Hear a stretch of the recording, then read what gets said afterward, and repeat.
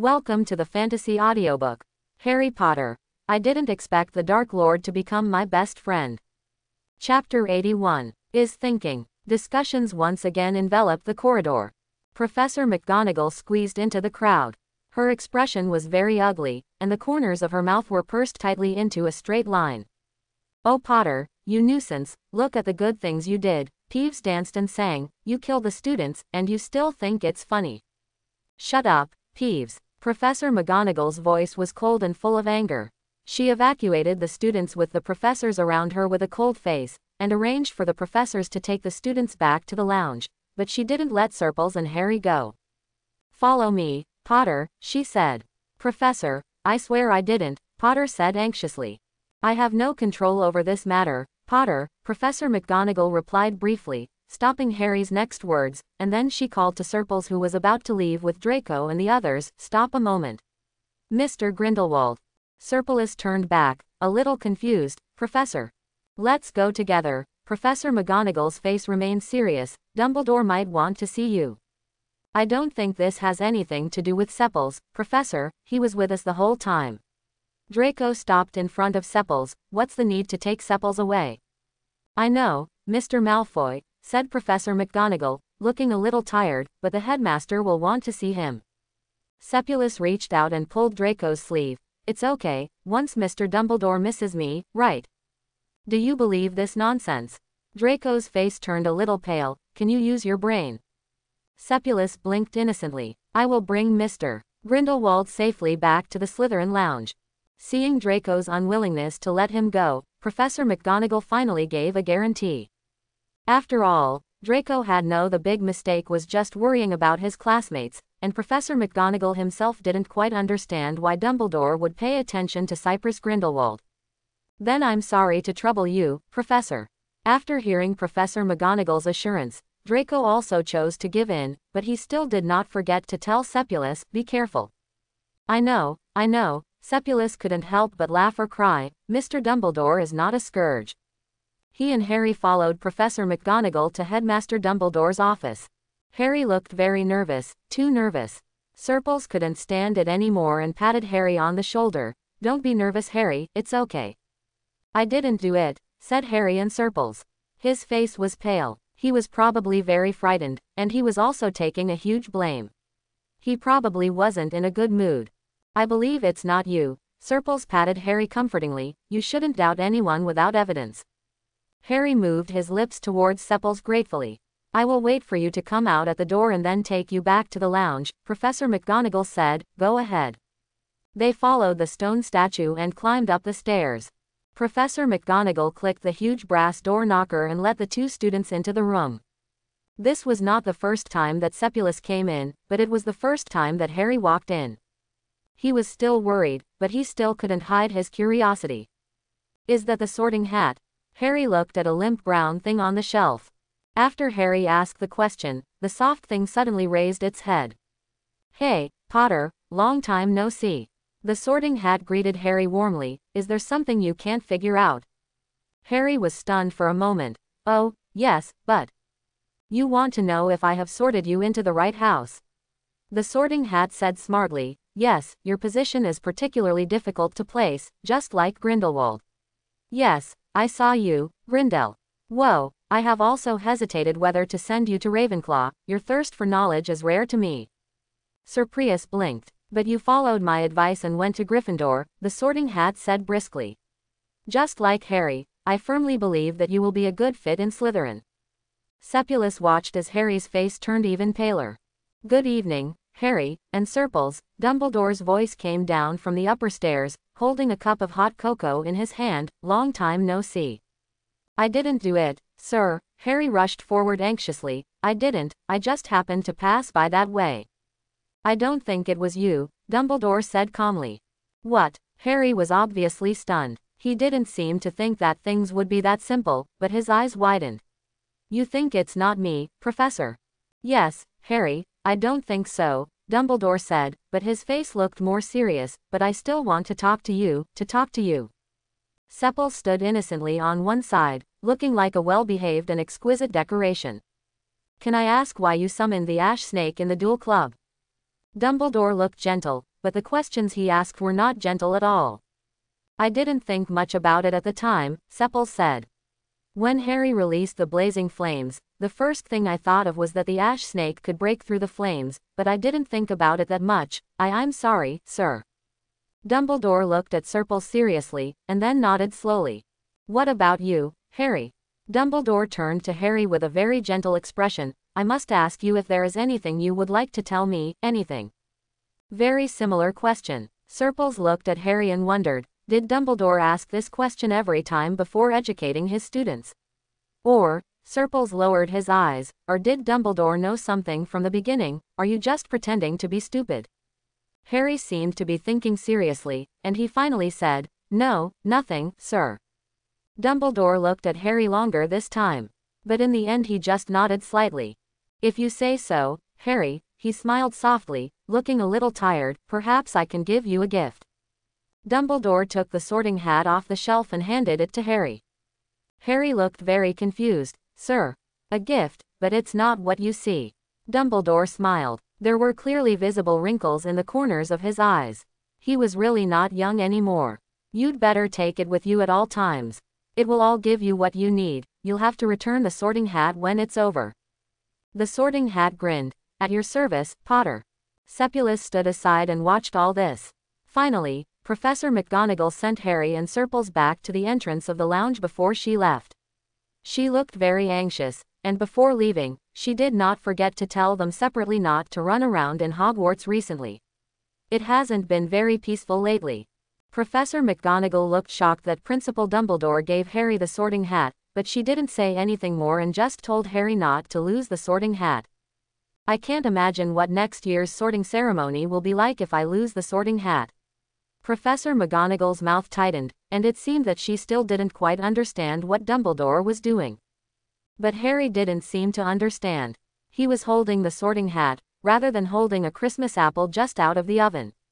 Sepals returned to the Slytherin lounge, and Draco was waiting for him in the lounge.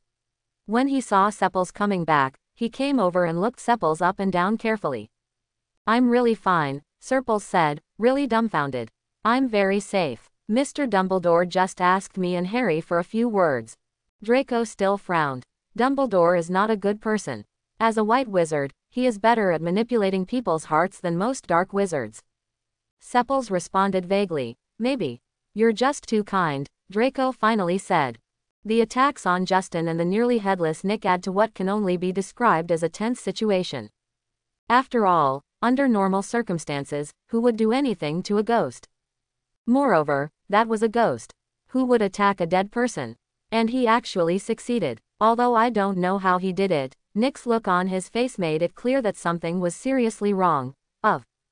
Blaise was so angry that he couldn't reason with him. He could only hold on to Sepals, the only one who knew about Nick's deal with him, and pour out his bitter words. It was so miserable that Sepals could only pat his hand and tell him he said it would be fine. It will definitely be fine. He will definitely cure Nick and save him. Otherwise, wouldn't his investment in Sepals be in vain? He will definitely not engage in this loss-making business, and Nick will definitely be cured.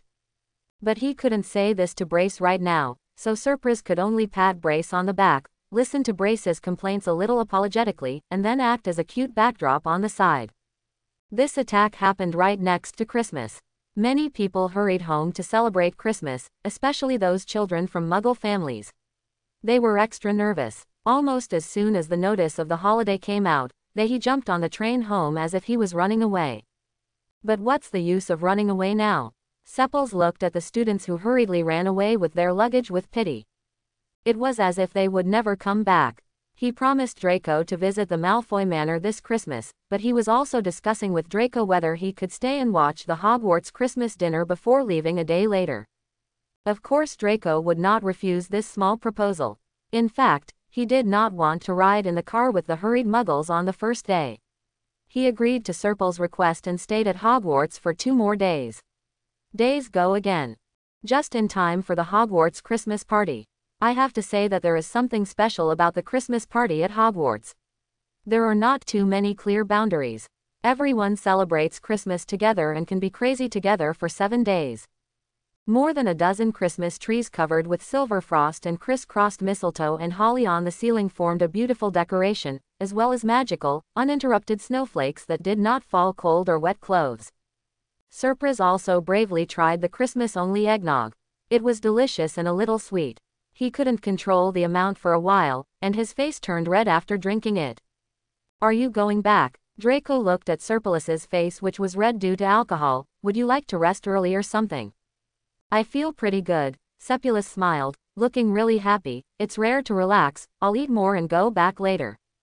Draco sighed silently as he watched Surplus lying on the table as if he was limp and boneless, grabbing the plate of Christmas pudding. Don't eat too much, it will cause indigestion. Draco silently moved the eggnog on one side away from Surplus's hand, otherwise you will feel uncomfortable at night. Then what should I do if I feel uncomfortable? Surplus blinked, spread his hands on the table, rested his head on his arms, and looked at Draco without blinking, which made Draco's eyes flicker. After a while, he swallowed his saliva. Shall I rub your belly? He said tentatively without starting or ending. Surplus nodded with satisfaction. Okay, if you feel uncomfortable, I'll let you rub your belly for me. He seemed to be really satisfied with the answer to the question. He turned back happily and continued to battle wits with the pudding on the plate. Draco looked at Surplus's side face as he concentrated on fighting with the pudding, and felt that his face might be redder than the cherry on the pudding. Do you know what you are talking about? Draco muttered and looked away. It was already a little late when they left the auditorium. Surplus had become more awake this time, but his reaction was still a bit slow. However, he was not completely drunk and would not talk nonsense. However, if you asked him something, he would answer it. It'll just be a little more straightforward than usual. Alcohol makes reserved people candid. As a result, on the way back, they met Goyle and Graham Laboon, who were stopped by the Weasley prefect of Gryffindor. What are you doing here? Draco frowned. Goyle and Graham Laboon's family can be regarded as a subsidiary noble of the Malfoy family. As the head of the family, it is necessary for him to provide shelter for Goyle and Graham Laboon, although it is usually less needed. The Weasley prefect gave Draco a dissatisfied look. What are you doing down here, Weasley? Draco smiled coldly. This road leads directly to the Slytherin lounge. I can't think of any reason for you to hang out here. The Weasley brother looked extremely dissatisfied. You need to show more respect to the prefects. I don't like your attitude. Surplus poked his head slightly behind Draco. Prefect. But you are a prefect of Gryffindor, not Slytherin. He spoke innocently and blankly, and his blushing face made him look even more innocent. The Weasley family prefect's face turned red with anger, but he didn't say anything else for a long time.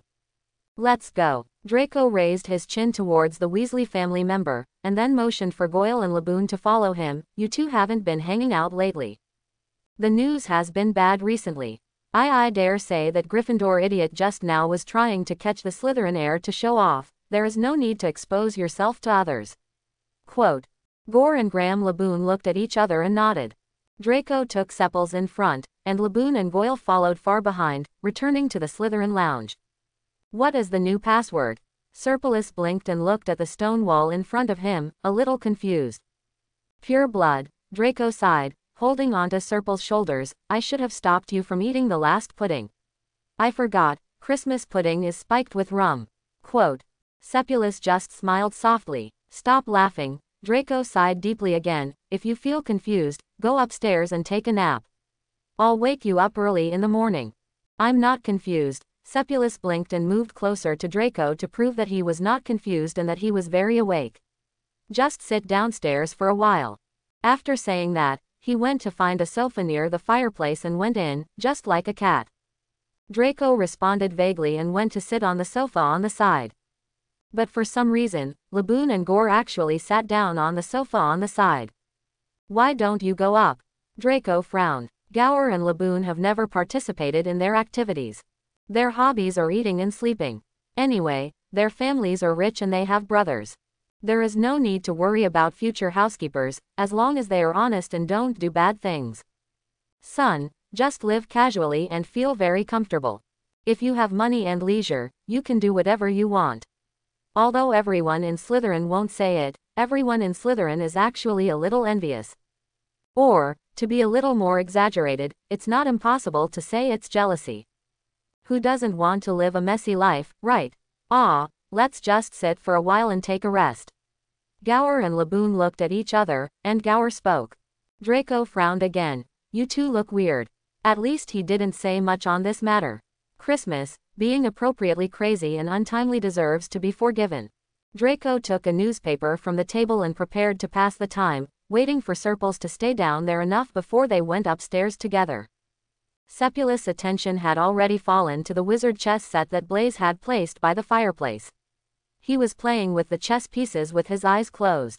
Draco was a little worried that he would play with his eyes closed like that. Asleep here. If you fall asleep, just fall asleep, Draco told himself. The most important thing is to carry the person upstairs, just help him up if he can't carry him. And silently decided that he should exercise more during the holidays. He looked down at the newspaper, his mind filled with thoughts, and suddenly his eyes focused on one of the reports. Wow, this is interesting. Draco smiled while looking at the newspaper, then looked at Serpils sitting on the sofa, and then stepped back and handed the newspaper in his hand to Goyle and Laboon. That was a report in the Daily Prophet. What was reported was the punishment for Mr. Weasley's unauthorized modification of the magical flying car. A fine of 50 galleons. Draco raised his lips mockingly. He's not even suspended. Dumbledore must have gone to the Weasley family to plead for mercy. Gore and Graham Laboon looked at each other again and put the newspapers in their hands. What? Draco frowned, feeling very dissatisfied that his sharing was in vain and that the two people opposite him didn't respond at all. You don't have anything to say. Gore laughed dryly. Arthur Weasley likes muggles too much. Draco snorted, and began to get angry with dissatisfaction. Should have broken his wand and sent him to be a muggle. Isn't he curious? Curious. They even ignore the laws they revised. What's the matter with you, Laboon? Draco frowned as Laboon's face twisted. Stomach hurts, K. Laboon groaned. Okay, then you go to the hospital. Draco shrugged nonchalantly, but the Daily Prophet didn't get the news that any students in the school were attacked. Dumbledore must have been a fool again. I have made great efforts to monopolize the news. People outside don't know yet. Serpilus opened his eyes. His expression became much clearer, but once this Christmas holiday is over, the outside will definitely know. Perhaps Dumbledore spent money to prevent newspapers from reporting this matter. Draco guessed. If this is the case, it is not easy. He must have spent a considerable amount of money. Sepulus smiled softly. It is said that a student died when the secret room was opened last time. Draco suddenly became interested, his eyes lit up with a wicked smile. Who do you think will die this time? It's not nice to speculate on the classmates around you like this, Draco. Seprus stood up a little. It will only make Slytherin's reputation worse. Slytherins are all fools and so on. Quote. Even if I didn't say that, no one would think that Slytherin wasn't a fool. Draco shrugged nonchalantly. Guess what? Anyway, I hope it's that Granger. What? Serpils raised his eyes. Don't you think Granger is in the way? He flaunts himself every day and seems to be the same in everything. It is said that something was lost in the Godfather's potion office recently. I think it was probably Weasley who did it, and he plans to subsidize it. Home use. Draco snorted. After all, his wand hasn't been replaced yet. This has nothing to do with Granger. Sepulus laughed. Don't take it out on yourself, Draco. Of course, the one I most want to be petrified is Potter or Weasley, but unfortunately, one of them is a pureblood and the other is a half-blood. I can only hope that Granger will be unlucky. Draco laughed again. You know, did the Godfather lose anything? Is it expensive? I'll buy some and give them to him so that he won't be angry. The horn of the bicorn and the skin of the African tree snake. Serpilus answered Draco's question softly, are not very precious materials, but together, and under the current situation, it makes Professor Snape was angry. Is this the main ingredient of some kind of potion? Draco sat up slightly. Well, there are quite a few that are suitable, but the one that fits the most is Polyjuice Potion, which is very suitable for fishing in troubled waters. Maybe the heir of Slytherin stole it. Draco relaxed and leaned on the sofa again. I'm really curious who this person is. Sepulus pursed his lips and smiled. K. Laboon, who had been silent all this time, suddenly spoke urgently. You must know something about who controlled all this. Draco interrupted. I've said it many times, Laboon, how many more times do you want me to say it to you? But you always know more, Draco, Goyle said, with a hint of flattery, you always know more, tell us Draco. I don't know any more, Draco said, becoming increasingly impatient. Father told me not to be too noisy and not to show off. There have been too many things lately. The Ministry of Magic didn't know what happened and actually ransacked the Malfoy Manor. My father is very busy. Oh, that's too bad, Goyle said dryly. Yeah, it's really bad, but the Ministry of Magic found nothing. Fortunately, the Ministry of Magic didn't find anything, but our secret room is really well hidden, and everything is hidden in Draco. Serpils's voice was light, interrupting Draco's unfinished words. What's wrong? Draco asked with a little concern, not dissatisfied at all being interrupted. I'm going out to take a breath, Serpils said softly and skillfully. I'll stay with you, Draco said and was about to get up, but Serpils moved faster than him and raised his hand to push him back to the sofa. No, I'll just blow some air and come back. Sepulus shook his head and smiled sweetly. Can Laboon and Goyle come with me? Laboon, you have a stomachache. I'll go to the hospital wing to get some medicine soon. The potion is ready, Serpils insisted. Draco said nothing more, just nodded and told Serpils to go back quickly and don't get a headache from the wind. You really don't need me to accompany you? Draco finally asked again. It's not that fragile. Sepulus waved his hand, motioning for Laboon and Goyle to walk in front of him. I'll be back soon. In order to seize the time, Serpils pulled out his wand as soon as he left the lounge, and faced the backs of Gower and Graham Laboon who had already run a few steps ahead. Stand where you are, don't play tricks, dears. Serpil's voice still contained a smile. Turn around slowly and come back, face me, and put your hands where I can see them. Goyle turned around first and smiled nervously. Sepris, what's going on? What are you doing with the wand? Go to the left. There is a corridor over there that is not very crowded. We can have a chat. Serpils waved his wand. Let's talk about what you did with the real Goyle and Laboon, and sneaked into the Slytherin lounge to do something. Gore and Graham Laboon looked at each other. Gore scratched his hair. We can explain. Otherwise, what am I doing now? Sepulus looked at the two guys in front of him teasingly. If I didn't intend to listen to your explanation, I would have tied you up and taken you to Professor Snape's office. He must have. I really want someone to pay for the loss of his potion ingredients. In the deserted corridor, Sepils watched Goyle and Laboon in front of him gradually shrink, and finally turned into Harry Potter and Ron Weasley wearing rather ill-fitting clothes. To make a long story short, you two, Sepulus's wand was still pointed at the two guys. If Draco sees something is wrong and comes over, he won't be as easy to talk to as me. We just want to know more about the Chamber of Secrets, Harry said hurriedly, taking a step forward and trying to grab Serpil's wrist. After Serpils took a step back and lost his grip, he showed a very hurt expression. He seemed like a puppy whose food bowl had been kicked over by me.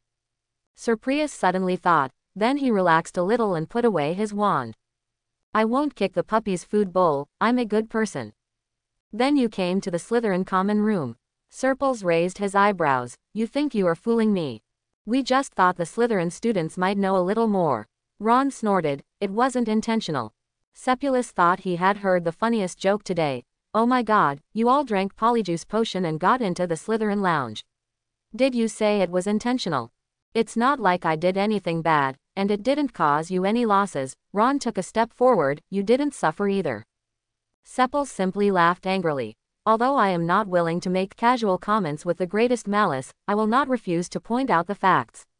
For example, you were really a fool. Surprius watched Harry holding the angry Ron, and curled up his lips.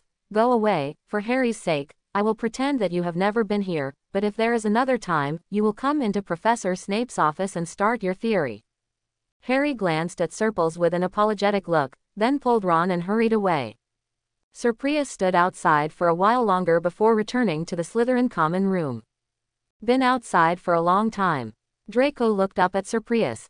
Really? Surprius tilted his head. I don't think so. Maybe I was still not very awake at that time and was a little confused.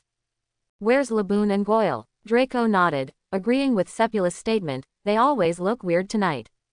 I don't know. They ran away within a few steps of going out. Serpilus shrugged.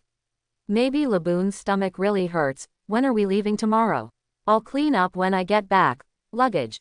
You don't need to bring anything. Draco smiled and stood up from the sofa. Malfoy Manor has everything. You only need to bring a few of your favorite books. Sepulus nodded. So the next day, Sepulus carried a very light small box and boarded the Hogwarts Express. He didn't bring any books, and even Tom and Natasha were left at school.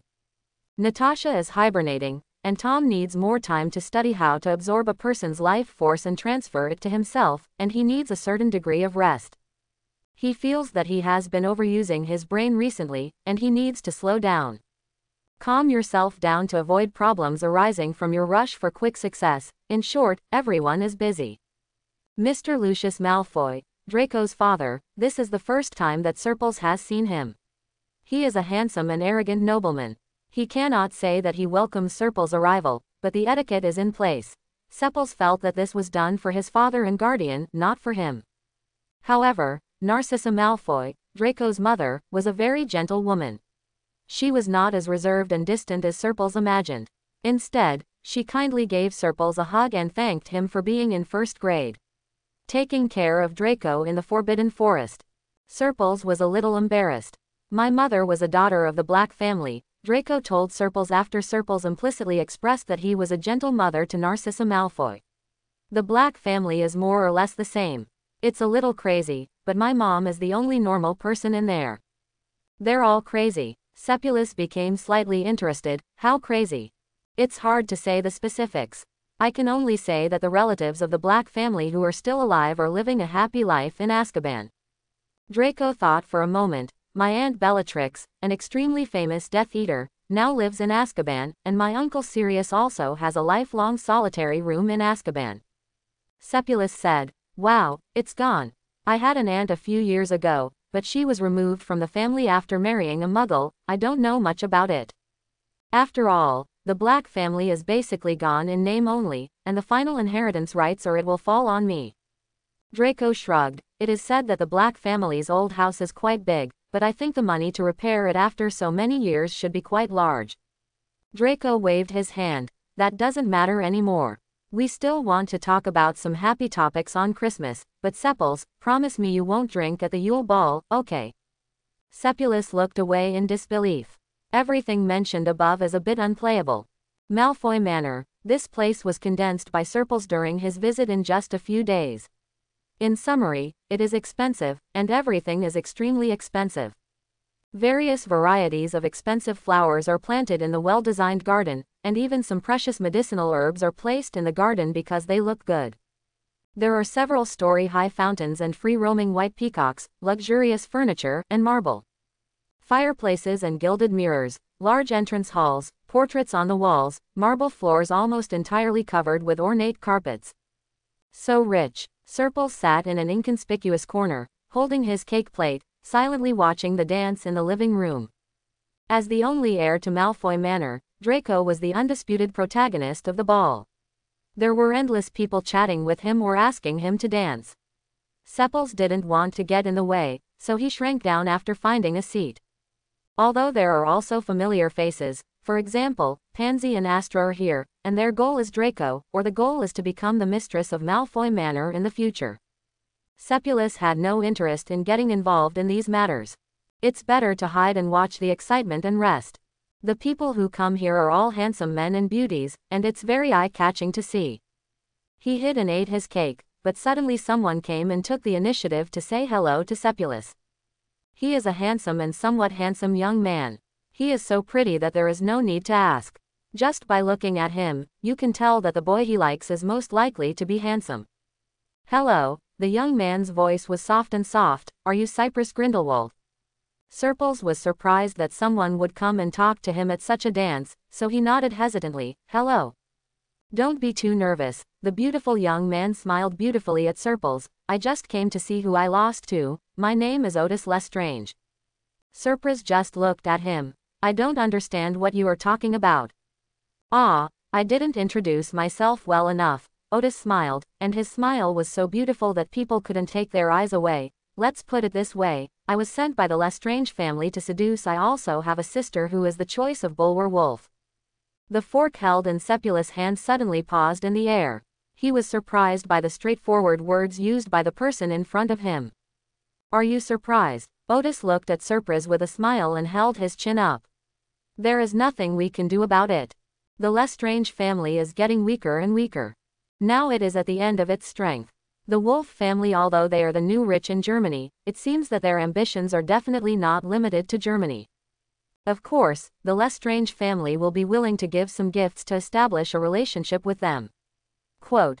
Otis smiled narrowly with his beautiful eyes. My sister was the first gift, but unfortunately, Bulwer Wolf refused to accept her. Surprise didn't speak. He just nodded as if he heard it, and then continued to eat his cake slowly. My sister and I are specially trained gifts. We have Vila blood. Although we are not destined to become the first wife, we can be pampered sparrows and be able to tie the hearts of men. It turns out that Bulwer Wolf actually rejected my sister. At this point, Otis opened his eyes a little angrily. To be honest, Seppel said that any expression on such a beautiful person's face is beautiful. This makes no sense, so we firmly believed that Bulwer Wolf liked men, so we rejected my sister, so I stepped in instead. Our plan at the time was that if it didn't work, we would go together. My sister and I are twins. Such a good gift would be useless if you don't sleep, right? If it were you, would you sleep? Seppels lowered his chin and said, I'm underage. Otis's eyes widened again. Ah. Wolf likes this one, like the small one. Serpel's head was full of black lines.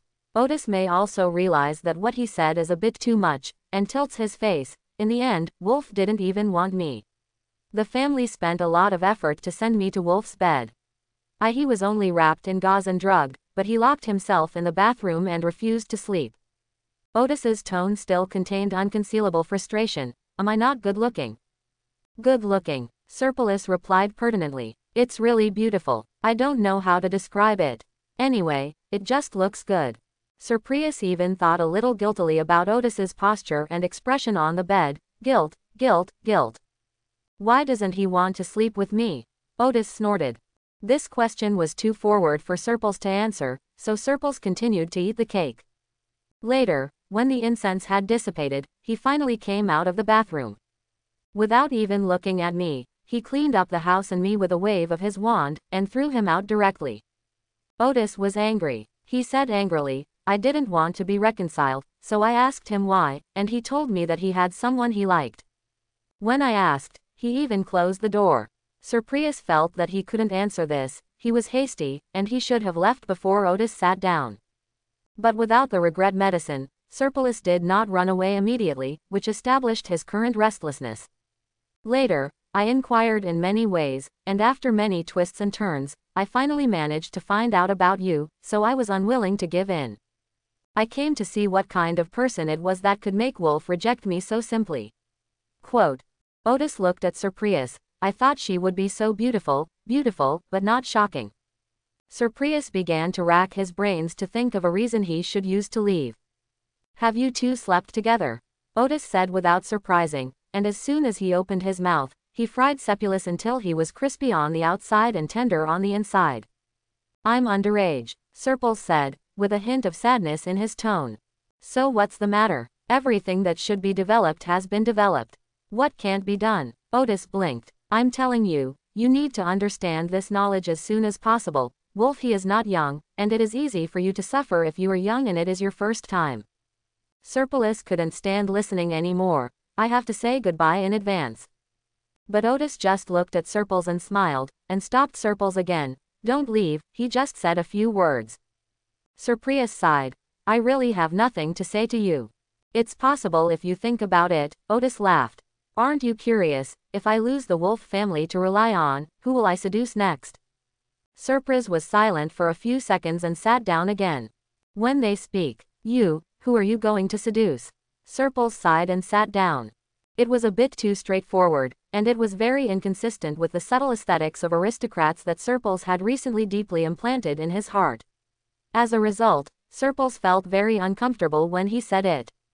I went to the Knott family's family dance yesterday, and today I came to the Malfoy family's family dance. I plan to choose from these two. Otis's beautiful eyes were flowing, and he smiled. After all, these two, the family is a pretty good choice. We are all underage. Sepulus sighed again. Are you a little too ahead of your time? It's a bit ahead of its time, Otis agreed with Serpil's words, but there's no other way. It's best to attack the most valuable ones first. My sister and I won't be young for long, and the canary eats youth. Rice. His slender fingers with neatly manicured nails rested on Serpil's wrist. Guess who I plan to attack? Surprise was silent for a moment. The Knot family. Otis showed a very surprised expression. Hey, you guessed it right. It's easy to guess. Sepul sighed deeply. Knot's family is in decline, and rumors of their early death mean that their family reputation is not very good. If it is run properly, your sister might be able to survive. If you can get Mrs. Knot, you have no reason not to choose the Knot family and provoke the flourishing Malfoy family. He looked at Otis's fingers on his wrist and sighed deeply. So why are you telling me this? If the person in front of him really failed to win Wolf's favor simply because of his own reasons, then he couldn't afford to talk to himself so much. So in fact, the friend of the Lestrange family in front of him has learned the rules of implicit speech of the nobles. Although the words and sentences are not so implicit, the implicitness and twists and turns in it are not compromised. Wow, so smart. Otis in front of him smiled exaggeratedly again, took away the hand on Surprius's wrist, folded it and put it in front of him, revealing a softer and more charming person. In terms of appearance, it was a more formal expression, because I am studying the third way out, and I want to put my treasure on you, little mister. Grindelwald. Sepulus looked at him silently. Behind you is the great Mr. Grindelwald, and the current head of the Rosier family, Ms. Rosier, has recently announced that you are her sole heir. You may not be inferior to volume. The new rich man of the husband's family. Otis sat up straight and looked at Surprius' face seriously. You want to gain the power of the dragon. Sepulus understood what Otis meant. Yes, I am not willing, Otis admitted openly. I am not willing to be manipulated by others all my life, and I am not willing to let my sister live such a life. One day, my lust will fade and my love will fade. In what situation? Why can't I be the head of the Lestrange family? Surprius looked at Otis in front of him and remained silent for a longer time this time. For a moment he put the plate in his hand on the table aside, not looking at Otis. This is a big gamble. He said softly, you also know that I am only a second-year student who is not in third grade. I may not be able to give you what you want. Betting on anyone is a bet, so I might as well bet on you. Otis responded quickly, and it seemed that he had carefully considered, you can be favored by Dumbledore, and be taken over by Mr. Grindelwald. As an adopted son, being able to win the heart of that stubborn guy named Bulwer Wolf is definitely not something you can do casually. You have your own abilities. Otis didn't give Sepulus a chance to interrupt and continued to add, I also know about your reputation in school. I don't believe that anyone can be a completely good person, because I know that all my smiling faces are just fake. Yes, so you must have a big plan. Be careful what you say. Serpils interrupted him coldly. Otis coughed and realized that he was a little too excited just now. I made a mistake, Mr. Sepils. I mean, I will definitely be useful. I am useful. After finishing speaking, as if to ease the relationship, he blinked his beautiful eyes again. I still sleep well. No matter what I plan to do in the future, whether it succeeds or not, with the support of the huge wealth of the Rosier family, I can keep you and your sister living the rest of their lives without worries. Surprius coughed, pretending that he didn't hear it. Otis said something like a tiger or a wolf, you have a good idea. Otis did not deny it. People are always greedy. I can't promise you anything now, but I said I will consider your proposal. If I need you in the future, you must provide me with your friendship, Surprius said slowly and carefully. That makes sense, right? Otis nodded. I understand what you mean. I will provide you with a sum of money. You can go into business, buy real estate, or do whatever you want. I just need to see the money to make money, Sepulus continued slowly. You come to me and bring your certificate of nomination. I need you to prove your ability. Otis's face showed a little smile. Serving you, Lord Sepulus, I will not let you down. Sepulus nodded cautiously. After a moment of silence, he suddenly took out his wand and tapped a wine glass next to him. The transformation spell easily turned the wine glass into an exquisite test tube. Then he handed the test tube to Otis. Put some blood in it. Quote. Otis. Just in case, Serpils said calmly, I'll keep it. If you do anything that bothers me, I'll curse you and make you look bad. So far, Otis's position in the family is still a daughter flower looking for attachment. If this face with Vila blood is ruined, Otis's situation in the family will definitely plummet in an instant. Otis smiled bitterly, but he obediently cut his hand, put a test tube of blood and handed it to Serpils. You are so cautious, Lord Serpils. Really? Serpils blinked innocently. I didn't think so. So who are you going to seduce next? I seduce you. Otis winked at Surprius. This way at least I have an explanation to my family, and you won't expose me before you complete the task you gave me, right? Dear Lord Sepulus. Surprius felt the hairs on his back explode. He leaned back in the armchair silently. I'm underage. Otis responded with a hearty laugh. Until he returned to Hogwarts from Malfoy's house, Surprius felt that his steps were somewhat wandering. It was too ahead of its time. Before the two returned to France after the dance, Otis Lestrange left a few pamphlets for Serpils, saying they were very useful knowledge, and asked Serpils to read them by himself after he returned to his room, and take a good look at them. Learn something. Sepils had a gut feeling that Otis might not be able to give him anything good, but Sepils still opened the books, flipped through 2 pages, and hurriedly stuffed all the books into his suitcase. Ground floor. After a long time, Sepulus felt that the temperature on his face had subsided. After hesitating for a long time, he reached out and pulled out the book again, and turned over it with a blushing face. At this time, Surprius suddenly felt a little bit resentful about why he had such a good memory. Those things that Otis had specially marked for attention, those key positions that Otis had specially circled, it was really a lifesaver. Leotis also left a special note in the booklet to tell Serpils, saying that all European nobles are sensible, early, and asked Serpils to study hard, and don't wait until the time when real swords and guns are needed. He doesn't know anything about being led by someone's nose. At the end of the booklet, there are actually several photos of Wolf changing clothes. Sepils held the photo with mixed emotions. Although I don't know how Otis took this photo, Wolf's figure is really good. No matter how many times I see it, I feel so handsome, and the muscles feel good, and the soft parts are soft and elastic. The hard places are also particularly hard. Still a little too ahead of its time. Sepils squatted on the ground silently, stretched out his hands to cover his face, and transformed into a roasted mushroom. This cannot be seen by Tom. Surprius suddenly thought that this was a bit too shameful. He was embarrassed and kept it under his clothes, in case Tom found out by himself. It was too ahead of its time. Surprius's heart was floating, and it was only when he returned to Hogwarts and lay on his bed in his dormitory that he felt his heart return to his stomach. How was your time at Malfoy's house? Tom didn't know that Serpils had been hit hard during the Christmas holiday.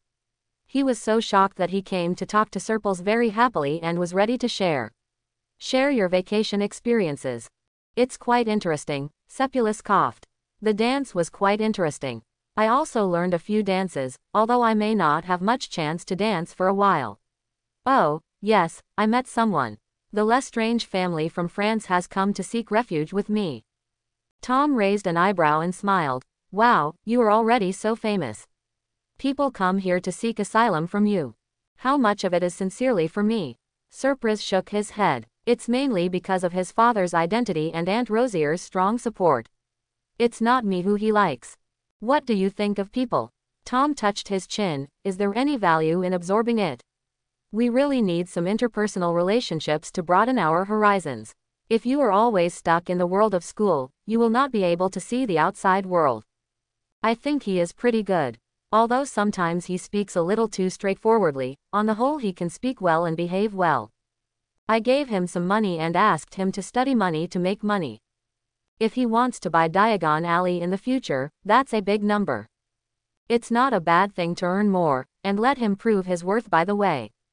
Serpulus coughed again. The time limit I gave him is until I take a vacation this year. We'll see then. If everything goes well, you can meet him.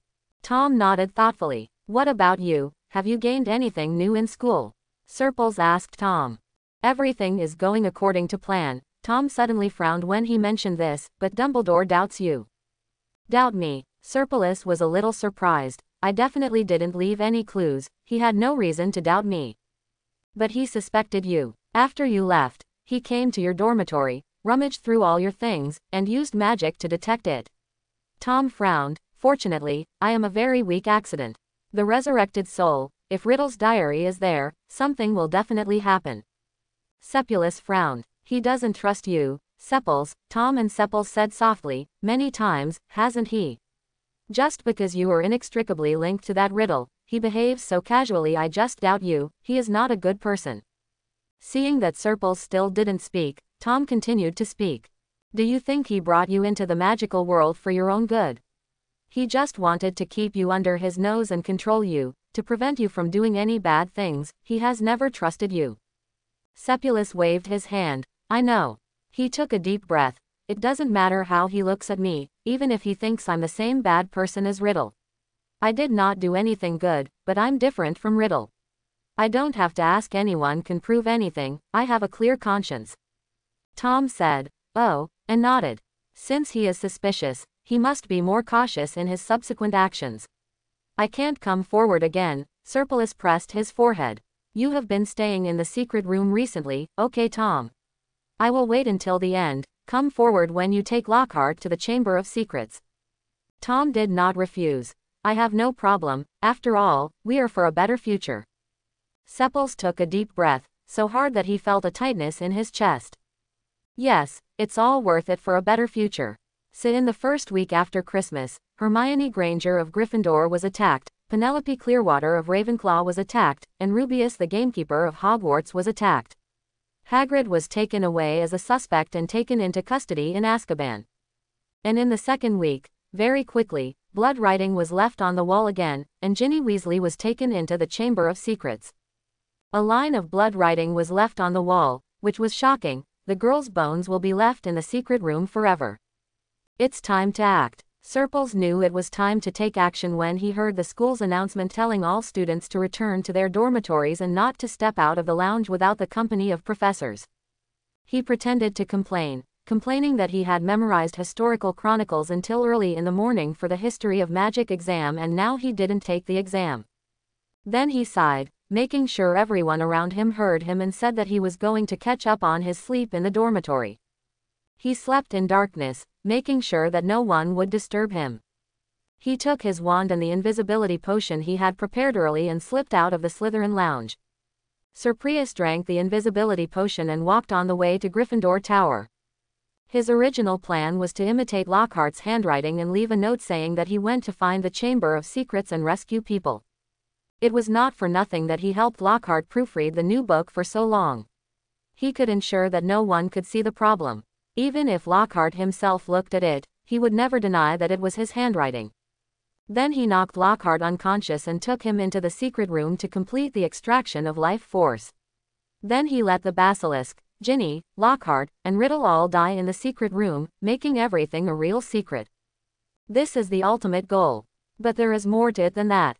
Ginny's life was entrusted to Riddle, and the lives of Riddle and the basilisk were entrusted to Harry Potter.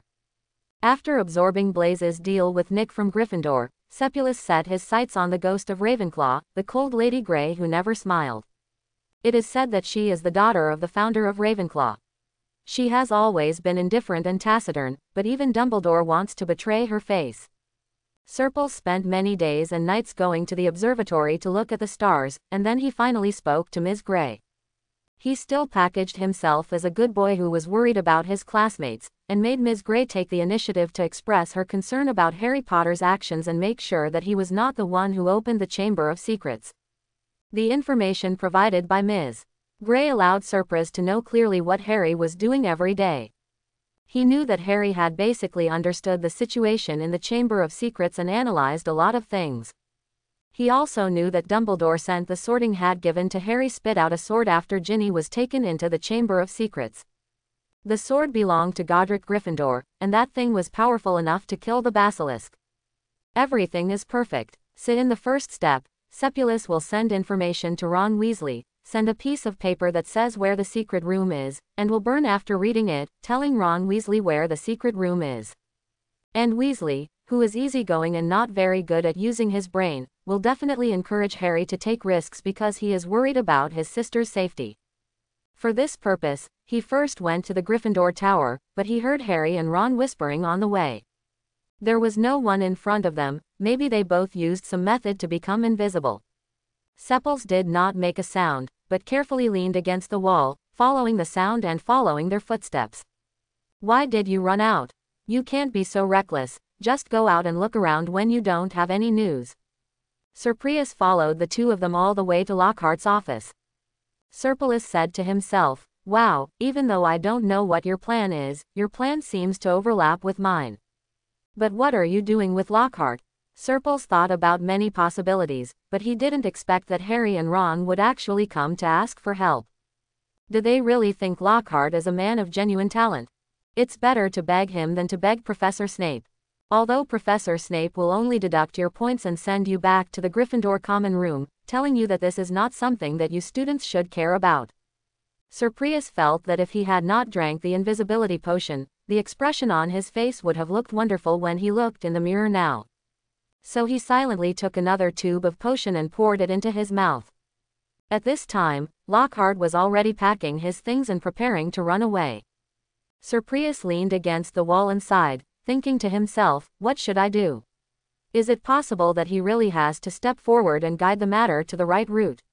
That won't work, then Dumbledore won't be there by then. What a good explanation. At this moment, Harry and Ron finally realized that Lockhart was a fool. Harry used a beautiful Expelliarmus to take away Lockhart's wand. Then they pointed their wands at Lockhart and told him Hart and the others happen to know where the secret room is, and now they need Lockhart's help to find the way. Sir Prius almost applauded this divine turn of events. It seems that Bimelon is still useful. Although there are some problems with the process and sequence, Lockhart, Harry and Ron will still appear in the Chamber of Secrets, and Harry is carrying the official Gryffindor on his back. Sword, it seems that killing the basilisk is not impossible. Marvelous. Sir Prius picked up Lockhart's wand that flew out and put it in his arms, then continued to follow these guys carefully, and then watched Harry and the others escorting Lockhart away. Arriving at the entrance to the bathroom where Moaning Myrtle lived. This is indeed the entrance to the secret room. Back then, Riddle was wandering around Hogwarts with a basilisk and accidentally killed a student, and that student was Myrtle Elizabeth Warren. After her death, she remained obsessed with becoming a ghost, crying sadly in the bathroom where she died all day long, causing no one in Hogwarts to want to set foot here again. In a sense, it also provided a layer of security and confidentiality for the secret room. And Harry nervously asked Myrtle where she last saw the basilisk. He actually knew about the basilisk, and Sepulus was very impressed, then pointed at the pool in front of Myrtle. He coughed cautiously and spoke in Parseltongue, open. Exactly. Sir Prius almost applauded at this. The faucet began to emit a dazzling white light and rotate rapidly, and then the pool also started to move, slowly rising, and finally a very thick water pipe was exposed, which was enough for an adult to get in. Sir Prius watched as Harry and Ron forced Lockhart to jump into the water pipe first, and then jumped in one after another before he followed behind and silently held the iron handle on the other side. In fact, this water pipe was not a slide, but it had a handle, but no one among the three of them saw it in their excitement and nervousness. Sir Prius saw Myrtle looking curiously at the entrance of the cave. He smiled softly and then said, close the door. The pool slowly fell again, and Myrtle's curious face gradually disappeared. At the bottom of the water pipe is a darker, deeper tunnel, as silent as a tomb. There is also a huge snake shed in it, which was shed by the basilisk, Salazar Slytherin's pet. Harry and the others obviously thought that this was a journey for 3 people. They had no idea that Serpulus was walking with them beside them, and at a corner where everyone's booth was in a very suitable position, he took out Lockhart. The magic wand exploded the stone wall above his head. It was 3 very fast spells. 2 of them exploded the stone wall above the head to form 3 sections to separate the 3 of them. The 3rd spell knocked Lockhart, who was at the end, unconscious. In fact, it is because Harry Ron has no experience in threatening people that he can get out of this position that is convenient for Serpulus. Anyway, if Serpulus threatens people and escorts them away, Lockhart must be let go. Those in front need to be tied up. Still inexperienced, Sir Prius smiled silently in his heart as he listened to Harry and Ron's screams, but I hope you'd better take the next adventure without learning from experience. He waved his wand, and a beautiful levitating spell dragged Lockhart's limp body and took him another way, leading him to Slytherin's Chamber of Secrets. Riddle was waiting for him there. I heard an explosion outside. Riddle approached Surples and gave Surples a light hug. Behind him stood Tom, who nodded towards Surples. I blew it up, Surples said lightly. Harry Potter came here with his friends. I did some tricks to separate them. In the end, Harry will come alone. See you. He looked at Riddle with a smile on his face. I thought you would want to have a good talk with him alone. No matter what, he will make you suffer a big loss in the future, right? Riddle laughed when he heard this, and even put his arm around Surples's waist and spun him around, completely giving Tom no chance to get close to Surples. That's so considerate, Thorpe. How about you sit aside for a while and I'll have a nice chat with Harry Potter later? Surprise blinked. What about Tom? Riddle turned back and glanced at Tom behind him. Let him go to the back. I think he can study and understand the conversion of life force by himself, right? His tone was teasing. You can't have been working with me for so long, openly or covertly, but you haven't even figured out this little thing, right? After he finished speaking, he didn't care about the expression on Tom's face. He just looked at Surples, smiled and put his arm around Surples' shoulders. My proposal has always been effective. Give up this useless thing and choose come with me. A waste like him doesn't deserve you.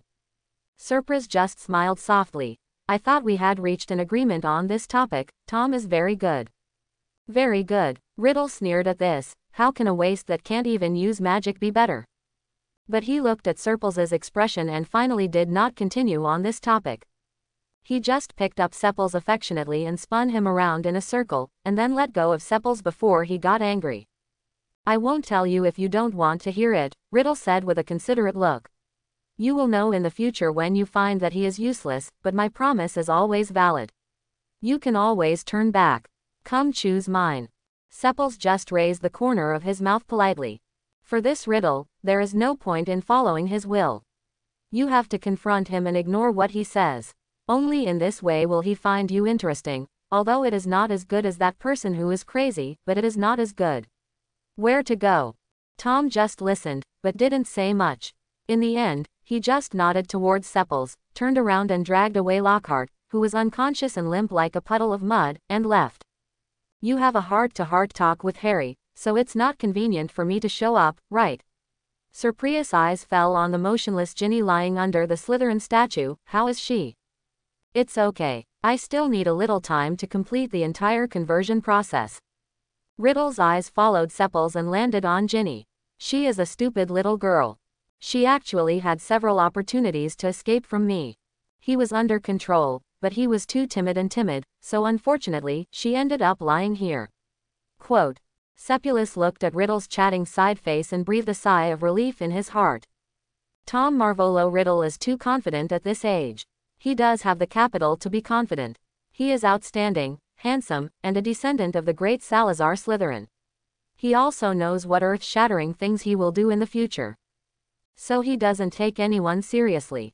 He doesn't care about Tom. He thinks Tom is just a defective soul. He doesn't care about Ginny. He thinks Ginny is just a stupid girl full of worries. He doesn't recognize Harry. He thinks Harry is just a lucky guy. He's just a guy. How could it affect his big plan?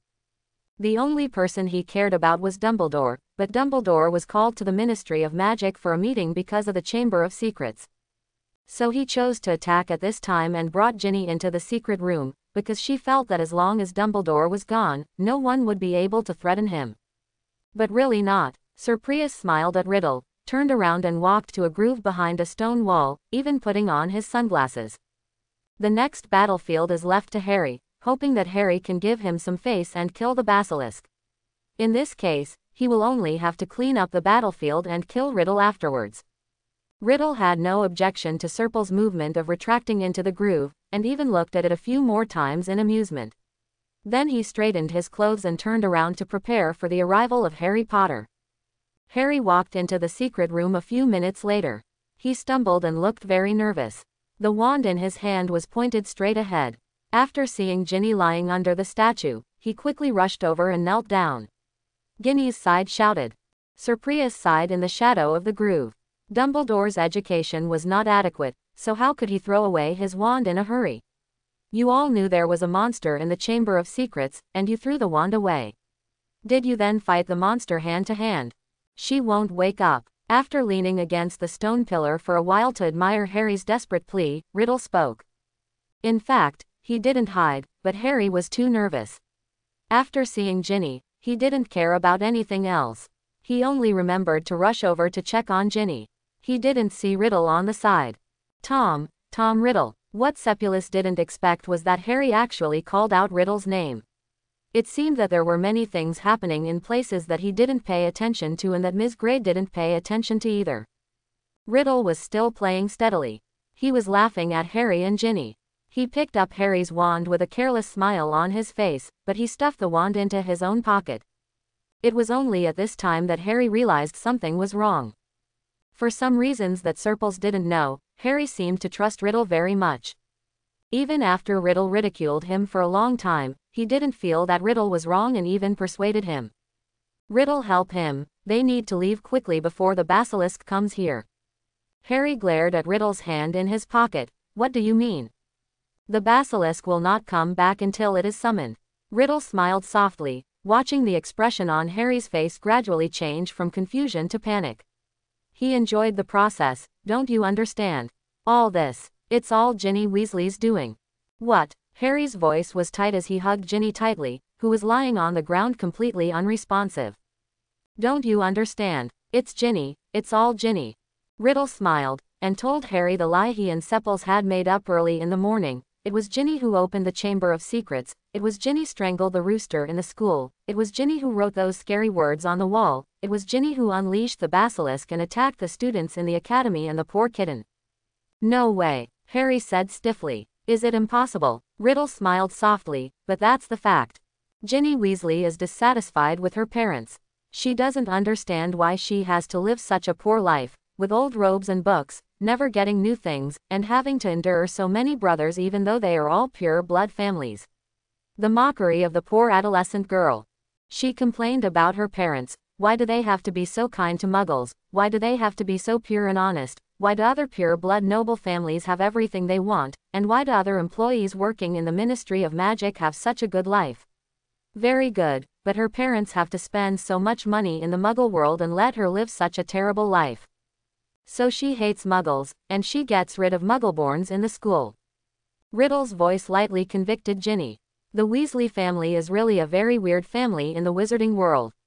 There are too many children and the financial situation does not allow each child to live a good life.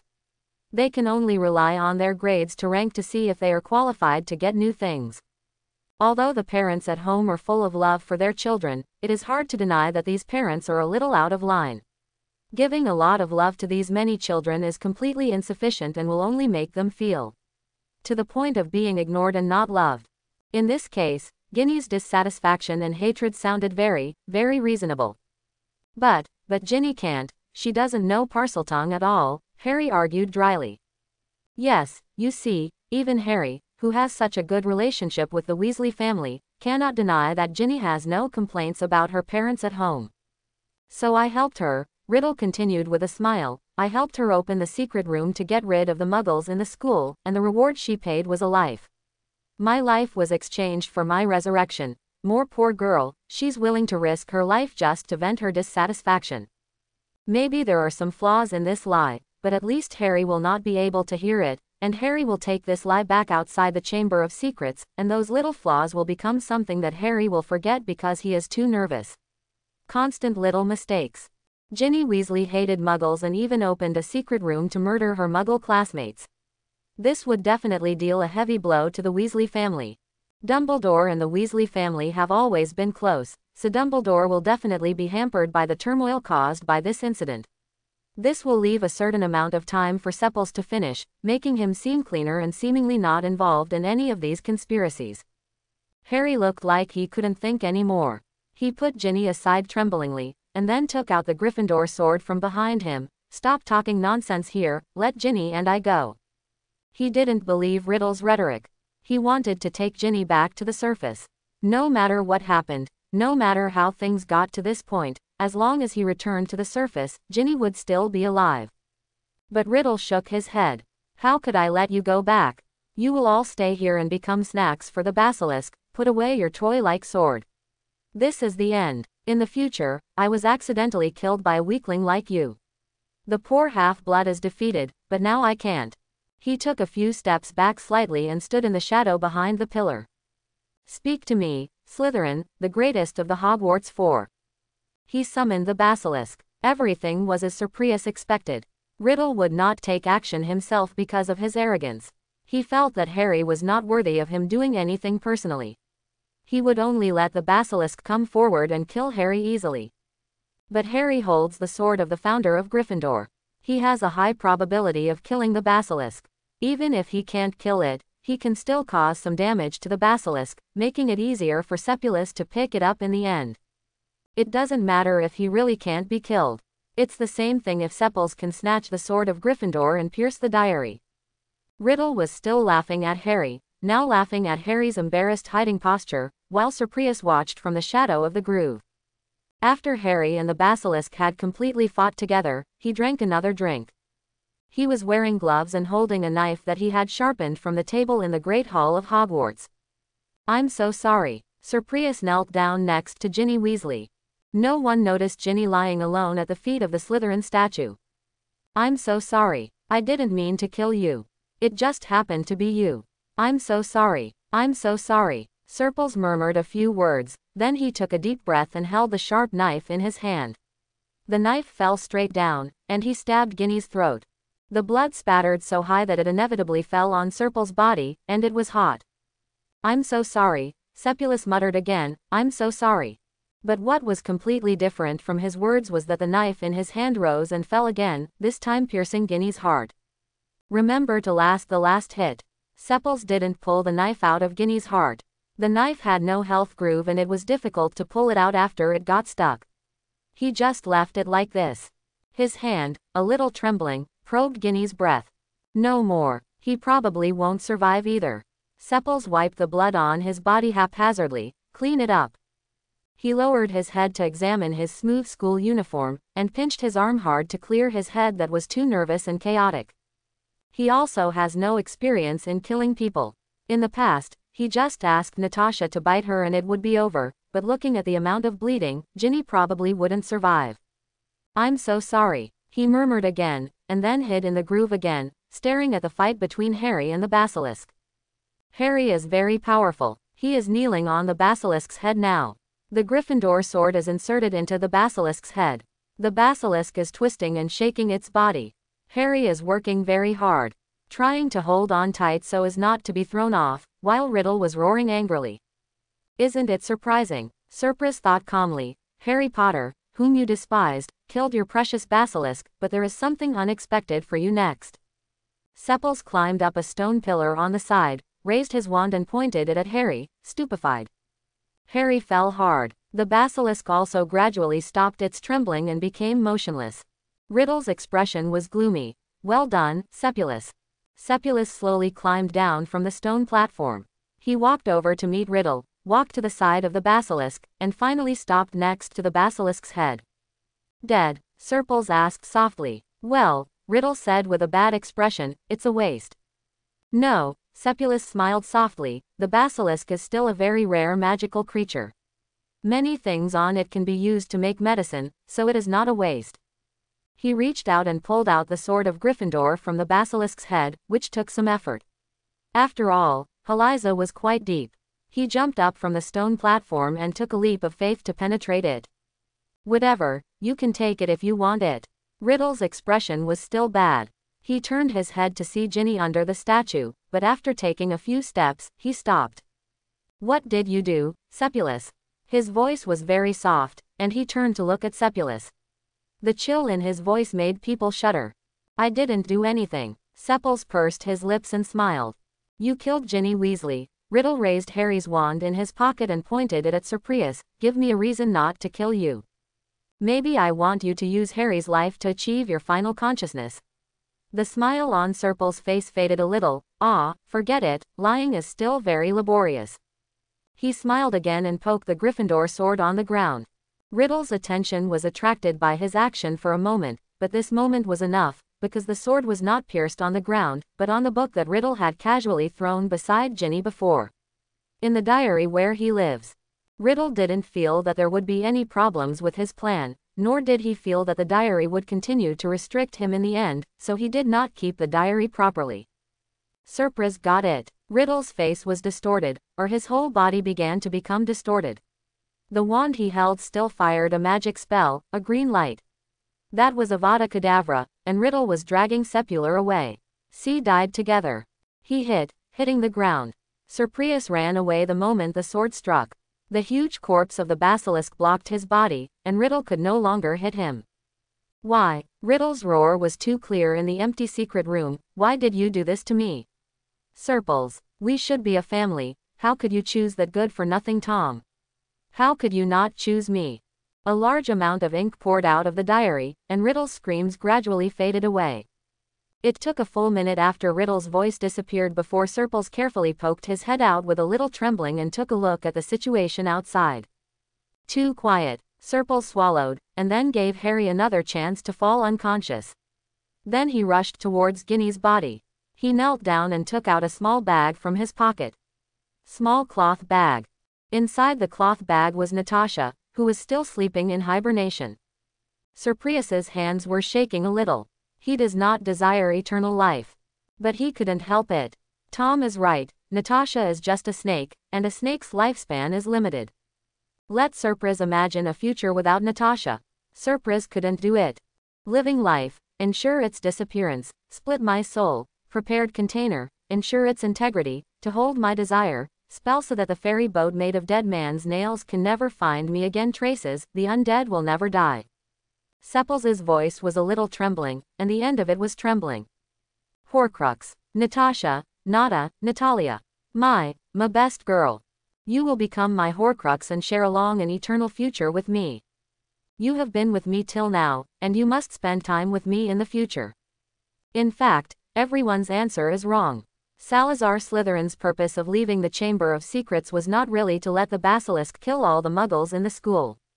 He just left the Chamber of Secrets in the hope that one day he would descendants found this place, found his wealth and his knowledge. The basilisk is really just his pet. The basilisk was just a snake. The rooster's crow made him feel scared. Gryffindor's sword was enough to kill it. The prerequisite for launching an attack was that its identity was not discovered. Basilisks are not indestructible. The basilisk couldn't get rid of all the Muggleborns.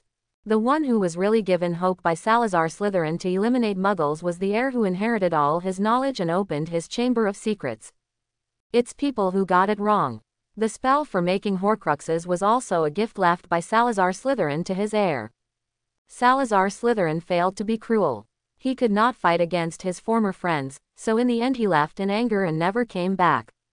But he had high hopes for his descendants. He hopes that one day his family will have an outstanding, ambitious, and power-hungry descendant, a better and more cold-blooded version of himself. Be able to make up your mind to make Horcruxes and embrace a long and boundless eternal life. Only such people can inherit his mantle and inherit his unfinished business. A dark green light point flew out from Sepulus's forehead and slowly sank into Natasha's body. Was this a success? Not really sure. After all, Sepples didn't have a teacher to guide him, and all his understanding and production of Horcruxes came from Tom. In order to avoid Riddle, he couldn't show any desire for making Horcruxes. That would make Riddle feeling dangerous, feeling that he is uncontrollable and bringing variables to the plan. I can't care so much anymore. Surprise stuffed Natasha back into his arms, and then turned to the room behind the secret room. Tom's ceremony was almost completed. He looked more solid, and the shadow cast by the light could already be seen. How's it going? Surples asked him standing at the door. It's almost enough for me to get out of the diary. How about Natasha? Tom nodded towards Sepulus. Everything goes well. I hope it goes well. Surples breathed out briefly. Are you okay too? I'm fine, Tom said softly. Unlike Riddle's high needs, Tom's needs were unexpectedly low, so low that Lockhart could support the completion of the ritual without dying. It was Riddle's intention. During this period of getting along, Tom discovered that Riddle did not tell him the complete conversion method at all. He deliberately omitted some parts. He just wanted Tom to be incomplete and unable to use magic. He was trying to steal Sepulus's gaze away from Tom.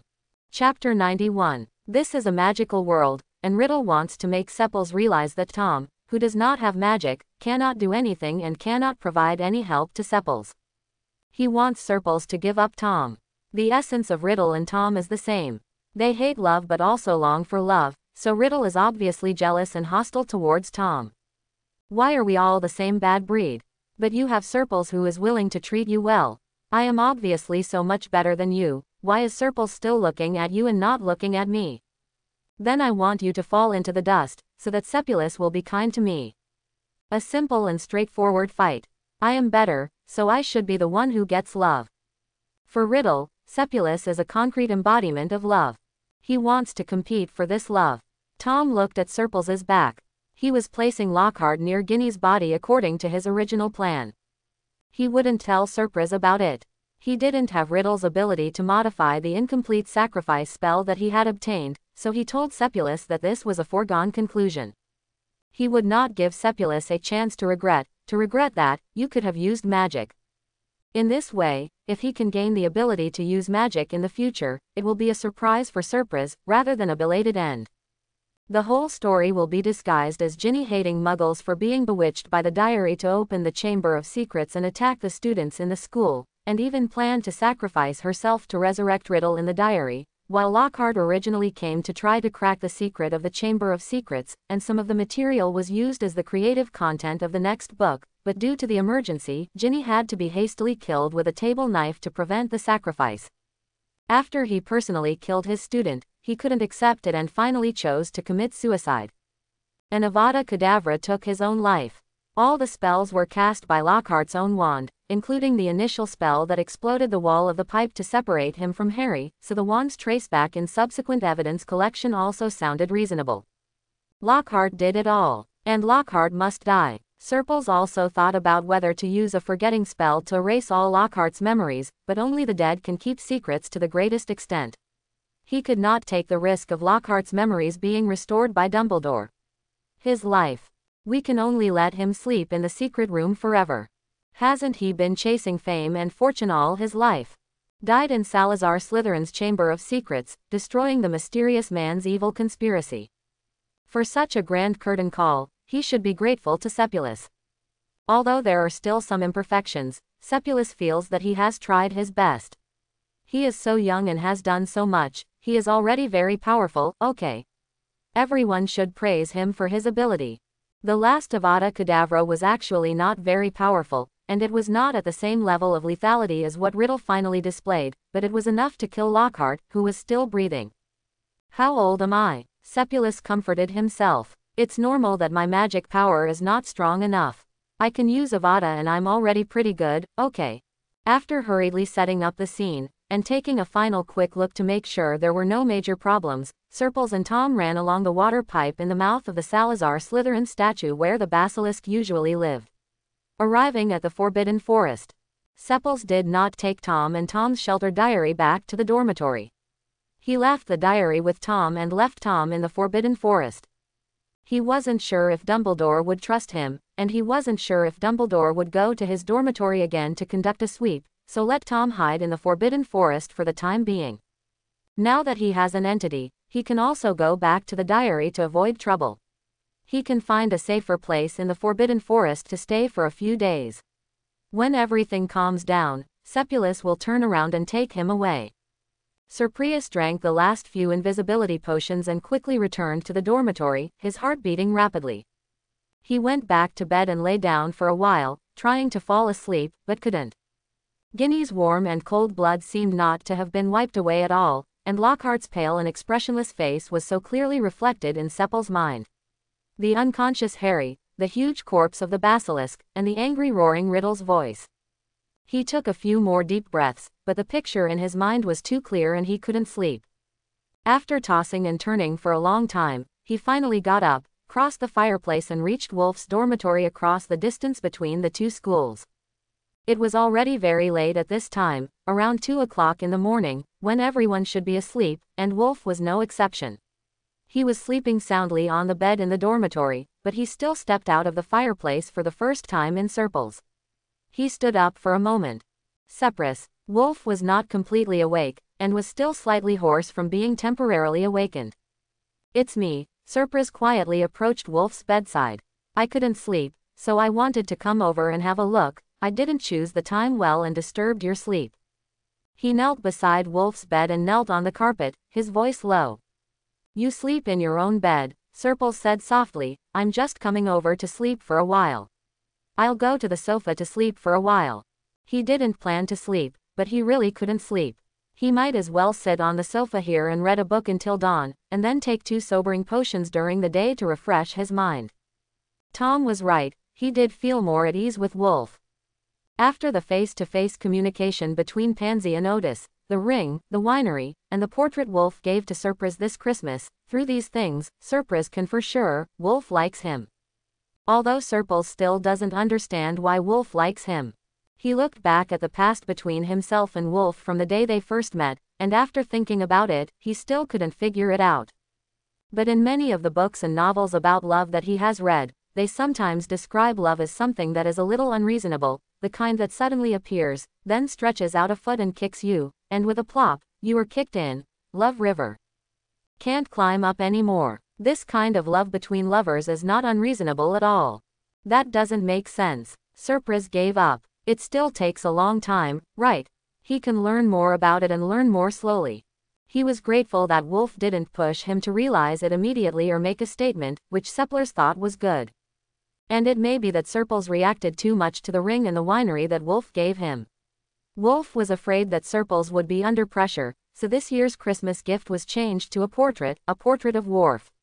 Oil painting painted by Wolf himself. It's not a very expensive thing, but it's worth it. This made Surprise feel at ease, and he also felt a strange emotion rising from the bottom of his heart.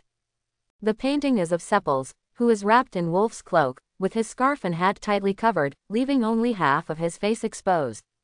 You have to hold the hat with one hand to fully expose your eyes. The lower half of your face is shrunk in the scarf. The whole person looks warm and cozy. Behind you is the winter day of Durmstrang Forest. Surprise remembers this day. On this day, he looked to Wolf with doubts for an answer that he didn't know what response he wanted to hear. Wolf told him that human life is so short and he should do what he wants to do. The sun was very bright that day, the clouds in the sky were very beautiful, the birds flying overhead were very beautiful, and the wolf in front of me was smiling, which was also very beautiful. Surprise smiled at Wolf, stood up and prepared to go to the sofa for a while, but as soon as he stood up and turned around, he was picked up by a force behind him and carried to the bed. The quilt was wrapped tightly. Wolf seemed to sigh, then wrapped Surprise more tightly with the quilt, and then got out of bed. "What do you mean by going to the sofa?"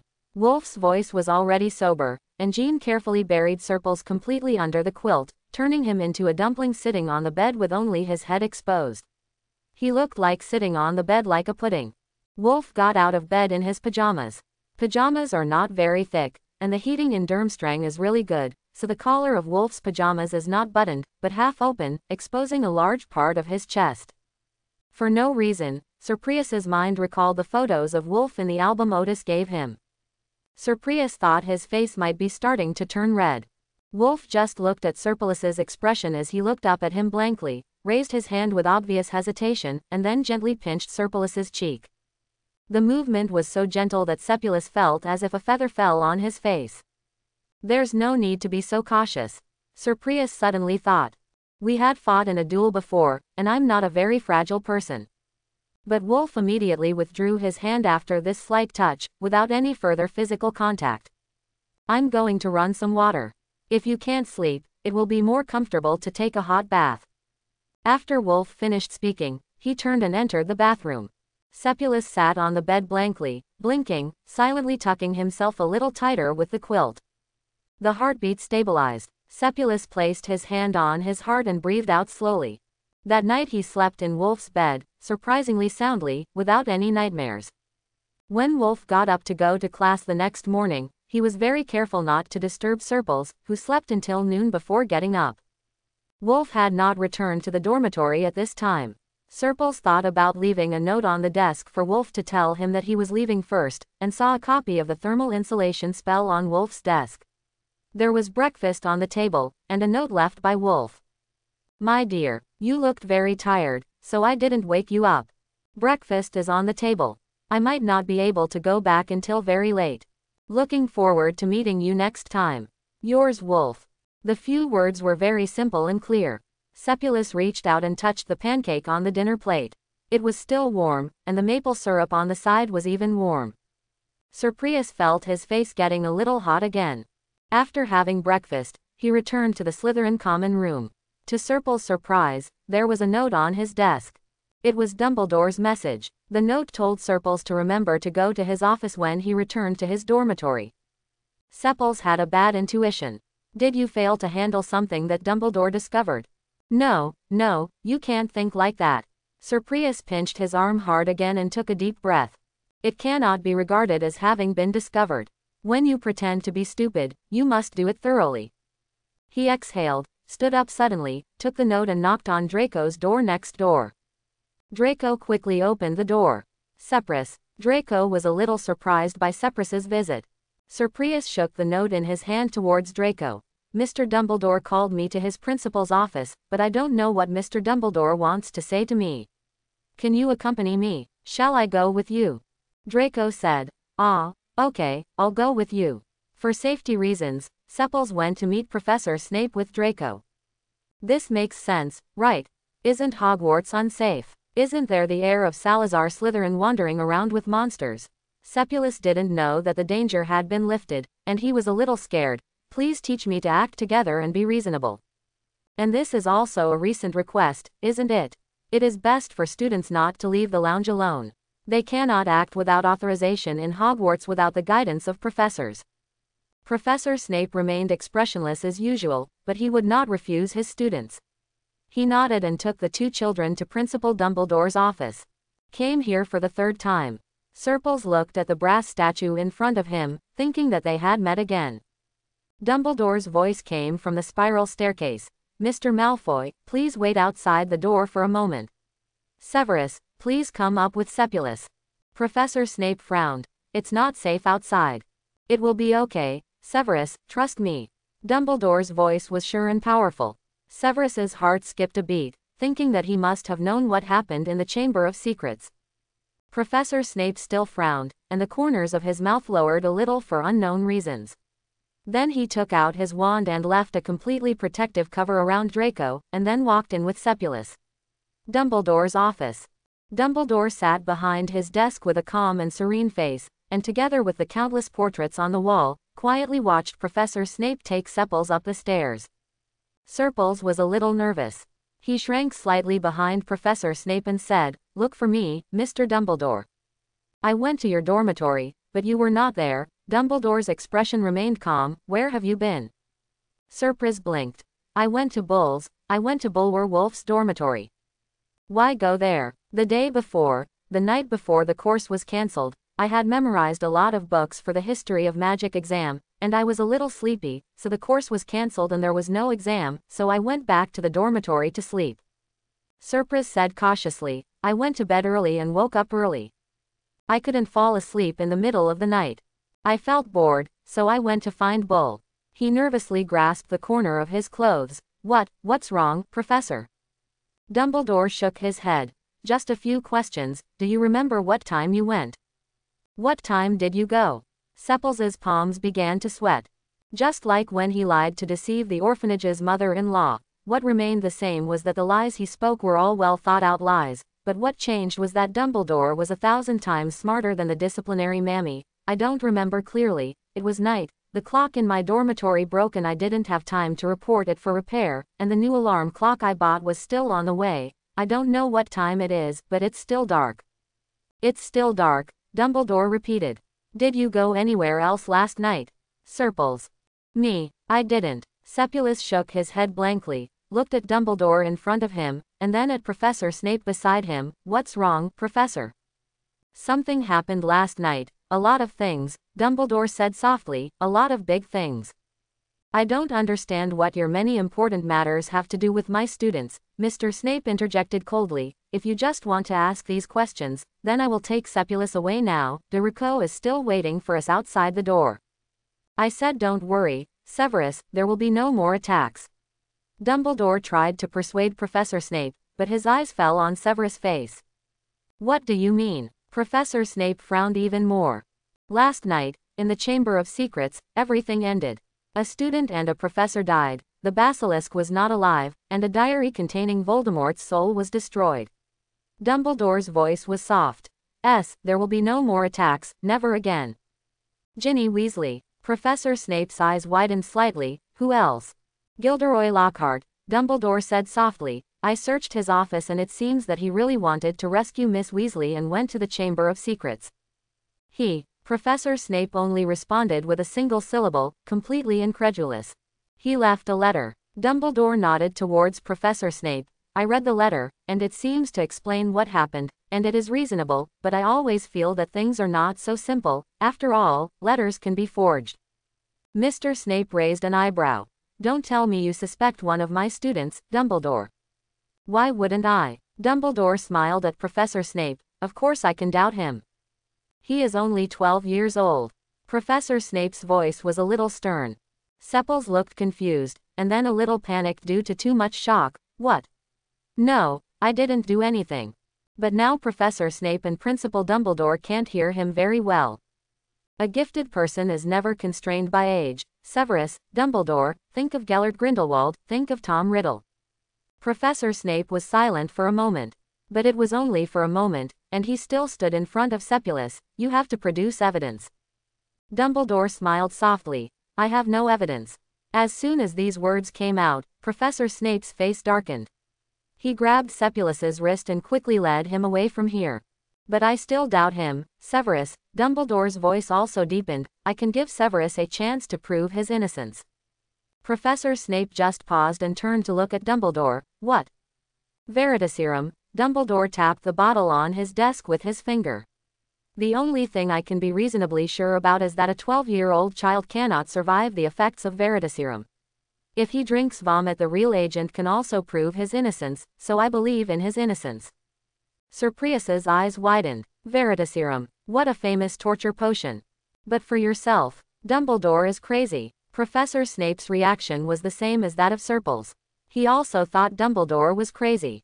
It is illegal to use Veritaserum privately, Dumbledore. Professor Snape's voice seemed to be squeezed out from between his teeth.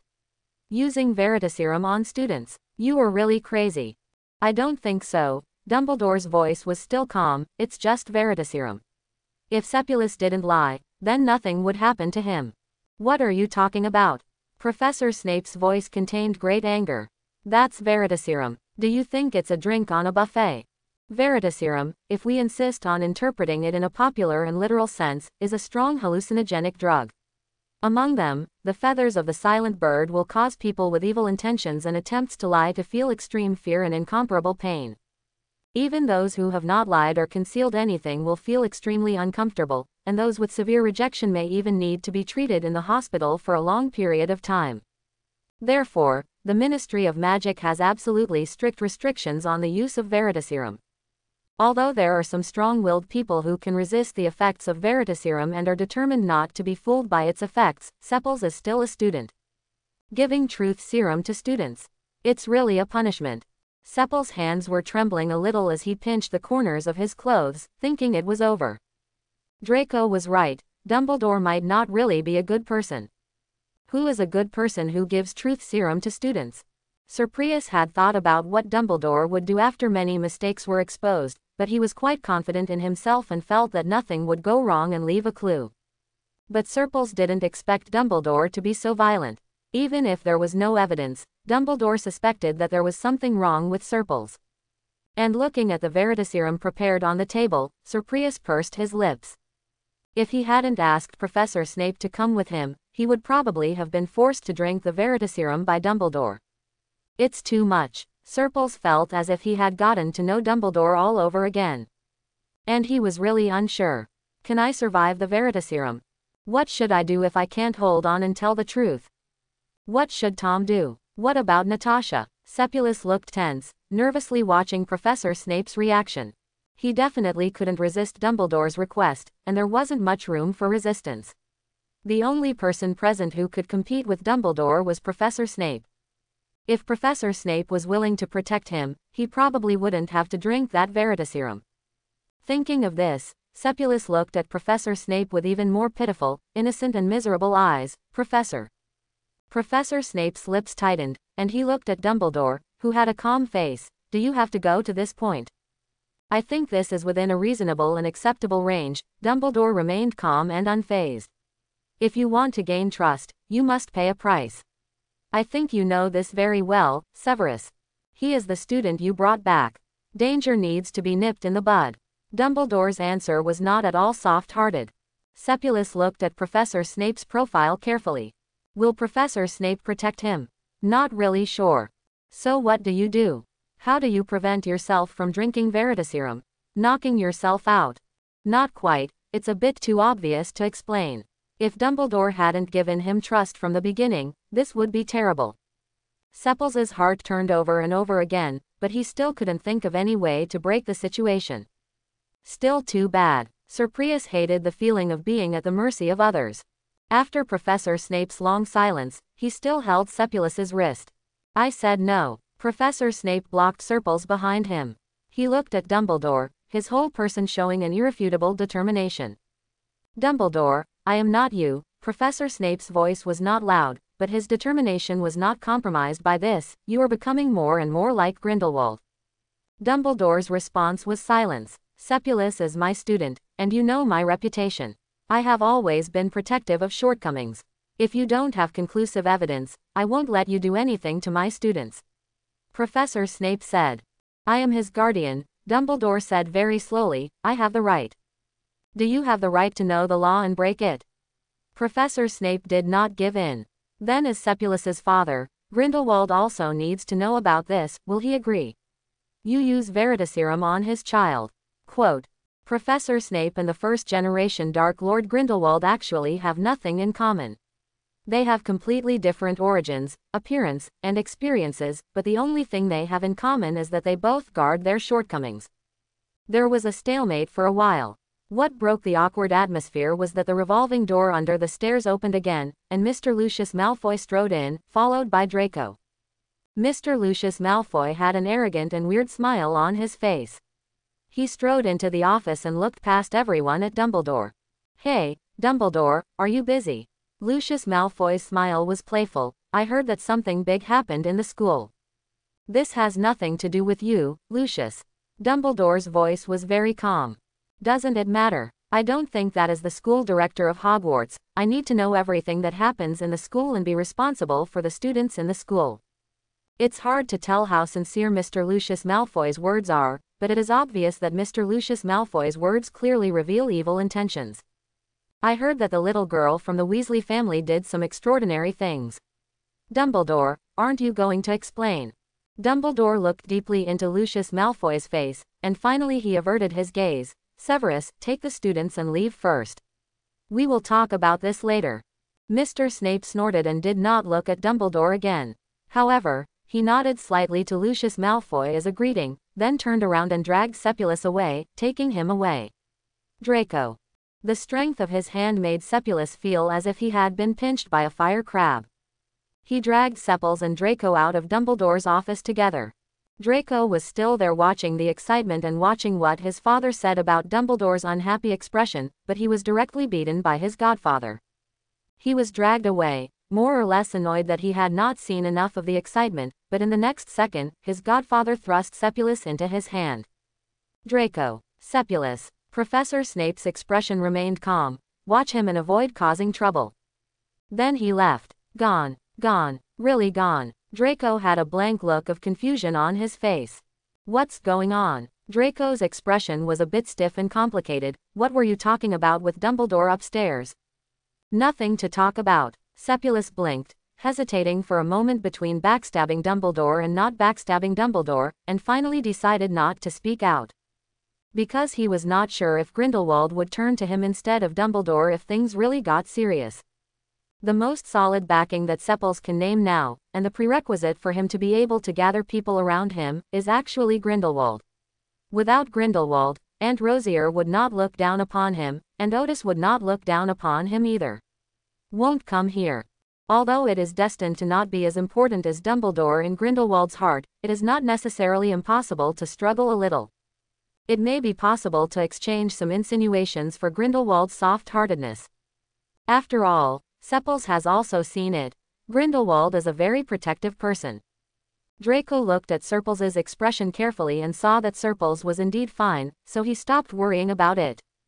Let's go back to the lounge. I really hope there are no final exams this year. Draco followed the action of holding Seppels just now and turned Seppels around, then pulled him. Seppels' hand led Seppels back towards the Slytherin common room. Maybe there really won't be a final exam.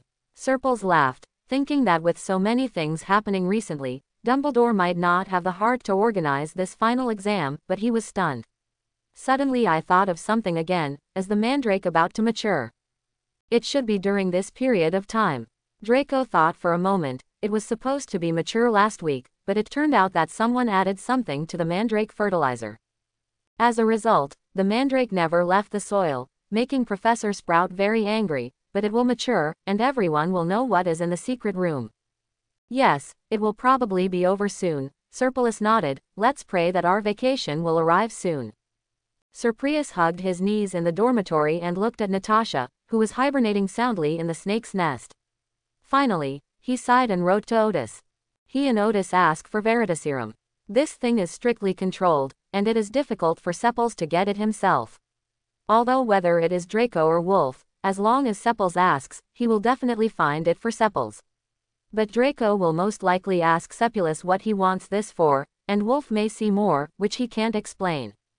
And there is also the risk of being traced in the future.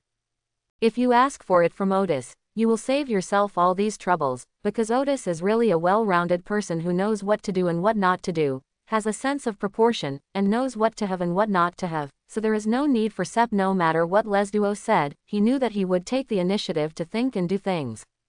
Although such an approach may sometimes be considered as overstepping by some superiors, for today's Serpelus, it can be called a surprise. Serpels needs the help of such a sensible and experienced person. After all, he is still immature and cannot do some things very, very well. But he also has his advantages. He can be ruthless to those around him for his own goals, and he can be generous to himself. Just like now, he is holding the bottle of Veritaserum and looking at the disapproval in front of him. Natasha was so angry that she woke her up and poured herself truth serum. Veritaserum can really cause tremendous pain. But the pain is not completely unbearable. It seems that there are indeed some people who can survive the effects of Veritaserum with their strong will, so Veritaserum cannot be a 100% successful torture potion. So the most powerful thing is actually people. People will do anything for their own desires, and they will endure everything firmly for their own desires. Seppels felt as if his soul had floated up alone, suspended in midair, and looked coldly and indifferently at his body, curled up in a ball and shaking on the carpet due to pain. Natasha didn't understand why Serpels wanted to make trouble for herself, but she obediently followed Serpels' request and asked him questions, asking him whether he had anything to do with the Chamber of Secrets, and asking him about his relationship with Tom Riddle. Have you socialized and asked him if he knows anything about the recent events in Hogwarts? Sir Prius thought numbly in pain. Then little by little, he discovered that there was a loophole in the Veritaserum that he could exploit. For example, he can say that the Chamber of Secrets has nothing to do with him. As long as he firmly says that the Chamber of Secrets was built by Salazar Slytherin and has nothing to do with him, then this statement will be true and the efficacy of Veritaserum will not be affected. Make him so sad. It can also help him share some of the pain he needs to endure. But if the problem is too direct and sharp, it will be difficult to adjust through this loophole method. For example, Seppulus asked Natasha to ask him if he killed Ginny Weasley. It was indeed him who killed him, or he did it himself. This left him no room to take advantage of any loopholes. He could only resist the desire to tell the truth, and then lie and lie cruelly. But what surprised Surprise was that it was not as unbearable as he imagined. Although the pain was excruciating, he could actually separate a part of his brain that was very clear. Sir Prius attributed this to the splitting off of a small part of his soul. The splitting of the soul is an evil thing, and evil cannot be accepted at all, because it will make people incomplete, but the specific place where they become incomplete is not written in the book, and Seppels does not have no idea. Maybe it will make you more tolerant, Surprius thought blankly. But he soon realized that what he had lost was not his endurance, but his empathy. What happened in the Chamber of Secrets was not a secret that could be hidden. In the end, the story was in the form of a report. After the mandrake matured and all the people who had been attacked were successfully discharged from the hospital wing, Dumbledore received an interview with the Daily Prophet. The overall story is not very different from what Serples imagined, but it focuses on Riddle's diary and exaggerates the danger of the diary. Dumbledore tells everyone that it was the remnant soul of Voldemort that influenced the story. Ginny manipulated Ginny to cause these things to happen. Harry Potter showed extraordinary talent and intelligence because he was worried about his classmates. He finally found the location of the Chamber of Secrets and almost foiled Voldemort's conspiracy. However, because he was too young, he was injured while fighting the basilisk. Mr. Lockhart, the professor of defense against the dark arts at Hogwarts who fell into a coma and followed him because he was worried about his students, unfortunately died in order to protect the students. Ginny also unfortunately stayed in the secret room forever because she failed to rescue her. There was an uproar. Numerous Auror teams and Ministry of Magic investigation teams came to Hogwarts to investigate. As Serples expected, even Dumbledore explained Ginny Weasley to everyone by saying that he was confused by the diary, reasons for their actions, but many people still began to wonder whether the Weasley family was not as happy as they showed. Surprius once saw Mr. and Mrs. Weasley coming to take away Ginny Weasley's body from a distance through the window of the castle. Their two sons, Charlie and Bill, who were working outside, had even returned, and picked up the body of their little sister together. Serples just watched from a distance, watching Mrs. Weasley crying heartbrokenly and falling into Mr. Weasley's arms. Serples felt no emotion at all. And he didn't think anything was wrong at first. Until he heard Blaise lamenting that the Weasley family was also pitiful. He heard that Mrs. Weasley was so heartbroken that she fainted from crying several times in Dumbledore's principal's office. She was really pitiful. Everyone around them acknowledged this, and even Draco, who had always had a bad relationship with the Weasley family, nodded in approval. It didn't matter what Ginny Weasley did, but poor Mrs. Weasley Sharp. Only then did Serples realize that something was wrong, because he had no regrets or sympathy for Mrs. Weasley's crying and sadness. It was clear that Mrs. Weasley was very good to him during the short week he lived at the Burrow, and his relationship with Ginny Weasley can also be said to be harmonious, and he and Ginny went to the garden to catch goblins together. Sepulus pursed his lips, but just as Serples expected, Dumbledore was too busy to attack Serples again. This tranquility that Serples once thought was the calm before the storm actually lasted until the end of the entire semester. Les remained silent as he boarded the express leaving Hogwarts. Surprius returned to Nermangard, with Tom and Natasha. Grindelwald still looks the same, and Surprius has more to say this time and wants to seek some answers from him. Even though he had realized that Grindelwald would definitely choose Dumbledore between him and Dumbledore, he still wanted to seek some answers from Grindelwald. Father, Surprius took 2 bottles of wine to the door of Grindelwald's cell. As a prisoner, Grindelwald would not walk out of the Iron Gate. Although Serples was very sure that the Iron Gate was not something that could trap him at all. I simply don't want to walk out of this door that is in name only. What kind of wine? Grindelwald did not refuse Sepulus's courtesy. He looked at the 2 bottles of wine twice with his critical eyes, and finally raised his eyebrows as if he suddenly understood. Oh, your little friend gave it to you. Produced at your winery. That's not possible. I bought it specially. I don't know how the wine in that winery is, so how can I use it to show hospitality? Surprius touched the tip of his nose, coughed, and moved the wine glass in his hand. He handed it over the railing and said, "Come on, Dad, you drink, you drink." Grindelwald criticized Serpulus's wine, and then chose to blow his beard and glare after knowing that Serples refused to drink with him. Drink, why not drink? I'm going to be drunk, Dad. Serpulus held his bottle of pumpkin juice pitifully. I'm really drunk. When I'm drunk, I'll be stupid. If I accidentally fall down from this step, I don't have a son anymore, Dad. Grindelwald's expression showed a hint of disgust. Take a rope and tie one side to yourself and the other to the iron railing. Tie it tighter. If you fall, tie it in the air. Wait until you wake up. Just climb up on your own. Surprius. Dad, do you want to listen to what you are saying? But in the end, he still couldn't withstand Grindelwald's persuasion, so he still took a cup and poured himself a cup. It's really drunk, Sepulus sighed. Really, Dad? Grindelwald snorted. Tell me what's going on, you brat has an idea. If it's nothing important, you won't come here to find me. What's the matter, you're really screwing up. Broken. Sepulus raised his hand and wiped the non-existent sweat on his head. No, it's not that bad. I don't have the ability yet, Dad. I just came here to have a chat, Dad. Grindelwald laughed. Do I believe it? Why don't you just believe it a little bit?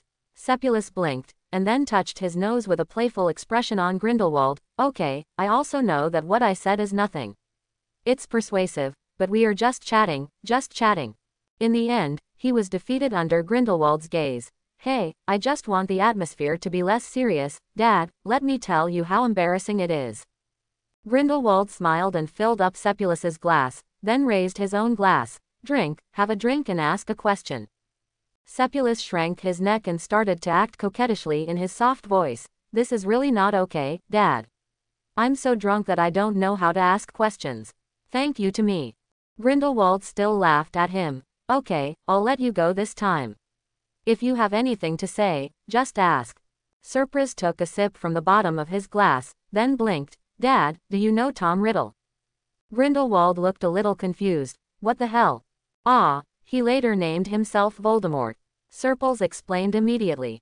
Grindelwald suddenly realized. Oh, that boy is quite worthless. Another question mark popped up on Surpris's head. What? It's quite tasteless, Grindelwald commented seriously. The aesthetics are a mess. Look at the saints who were your father's and mine's followers back then. Everyone has great aesthetics. From their appearance to their clothes, everything is pleasing to the eye. And what about his gang of Death Eaters? They look all kinds of weird, not to mention, but they are all uniformed in a black robe, which is very uncomfortable, and they also wear a hideous mask. It's really ugly. Grindelwald actually said such a long list of words. Surprise looked at Grindelwald's serious expression and felt a little disillusioned with life. What are these? He took a moment to turn his head around. Just, what about other aspects? For example, about his behavior or the things he did. Grindelwald said, Oh, what do you mean? There is nothing to comment on. That boy is too arrogant. He thinks that he is the most noble in the world and implements a reign of terror. He will definitely not live long, even if it is not him. Even if you do something wrong to yourself, someone will definitely deal with him. But Mr. Dumbledore seems to care. Surprise said carefully. He did not expect that Grindelwald had such a low opinion of Riddle. He is always worried. Grindelwald's expression darkened. He always feels that he is responsible for everyone around him. He always feels that everything about the people around him has something to do with him, including that boy Voldemort. He thought it was his own problem to commit random murders and carry out a reign of terror, because that kid was once his student. He was exhausted from living anyway. Quote, Does father disapprove of Mr. Dumbledore's actions? Surprise continued to ask cautiously. I can't say that I disagree. His and I have different thinking directions. After experiencing some things, he always felt that everything should be controlled within his own capabilities. He felt that everything around him was acceptable. Controlling people and good deeds, to be honest, how can this not be another kind of tyranny, right? Sepulus didn't want to accept this. But he hesitated for a moment and said vaguely, does father think what Mr. Dumbledore did is wrong? If I think he's wrong, that's not true. Grindelwald thought carefully, it's a different way. At most, I don't agree with it, because people are very magical things, and complete control is very difficult. It's difficult to do, but he may listen to you, but there must be a reason, because of your power, ability, wealth, whatever. Even if you successfully brainwash him, if you can, others can, too, and you can do both kindness and power. It's too hard to completely gain his loyalty. Al said he didn't want to use this method. The White Wizard, I can't convince him. Sepulus said softly, that's it. Blinded control will bring about resistance, but it will also bring about some bad effects. I think it is better to block than to block. Grindelwald concluded in the end. Sepulus nodded. After just a moment of silence, Sepulus spoke again. Does father know why Mr. Dumbledore adopted me? I don't know, Grindelwald replied calmly, but there must be a reason why he adopted you. He doesn't do business at a loss. I always thought that he would make a lot of money if he did business. It's a pity. He refused. Surprise was a little stunned. Well, Father, you don't even know why Mr. Dumbledore adopted me. I wanted to recognize you as my father, and you just agreed so obediently. Is that what I agreed to? Grindelwald grabbed a grape in front of him and threw it into Surpria's face. I'm just saying, who would have thought that you would just climb up the pole? I didn't expect such shameless energy. You are so young and can be so flexible.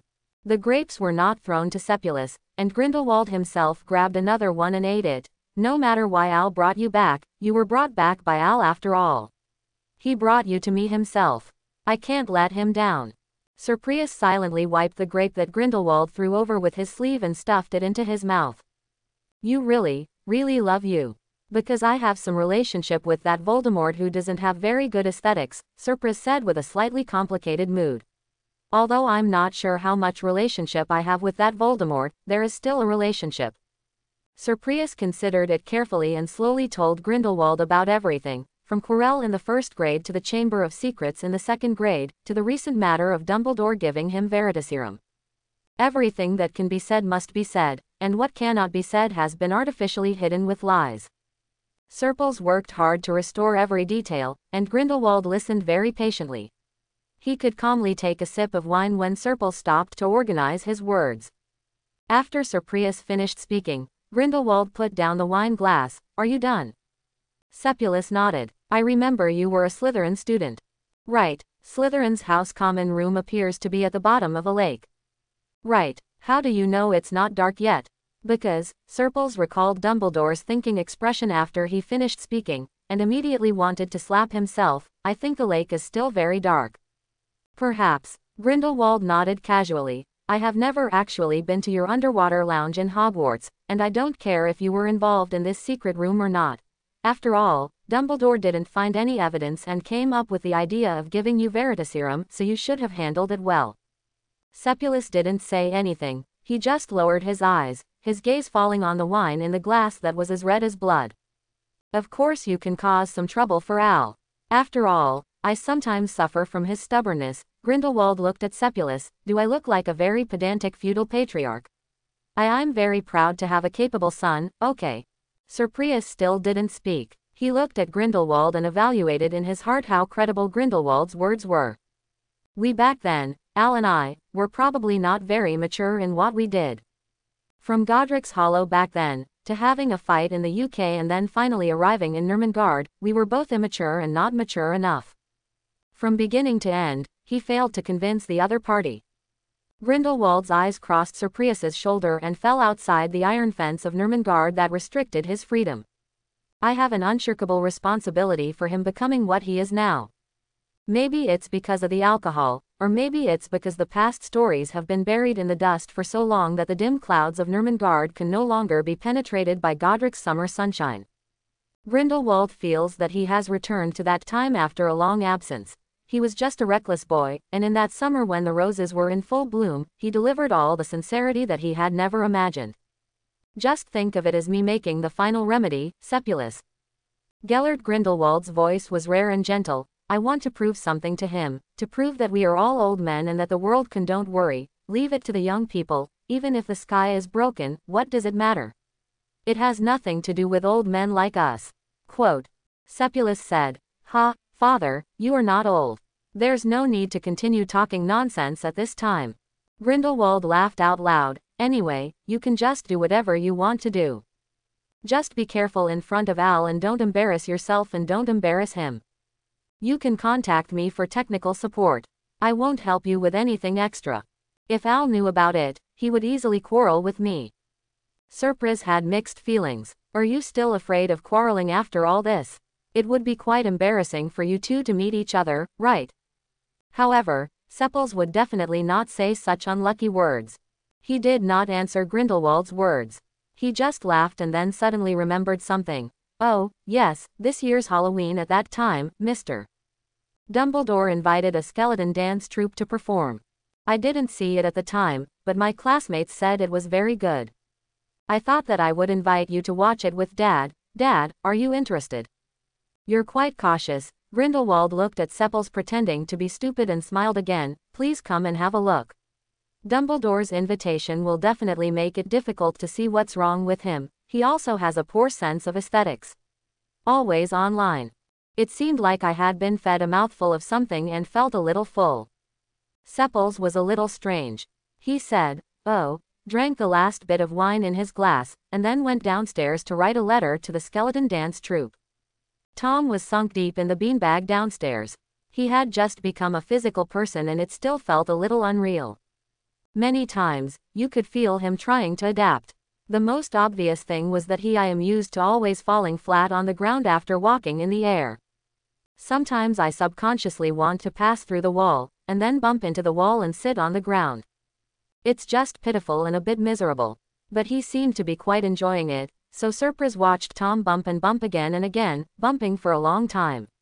From the beginning, he was a little worried, but later he became a happy person. Trash, bump, bump. Tom didn't think anything was wrong, so what was he worried about? How's it going? After hearing the voice, Tom propped up half of his body and tried to get up, but he didn't seem to adjust his arms properly. He lost his balance on the beanbag and fell to the carpet.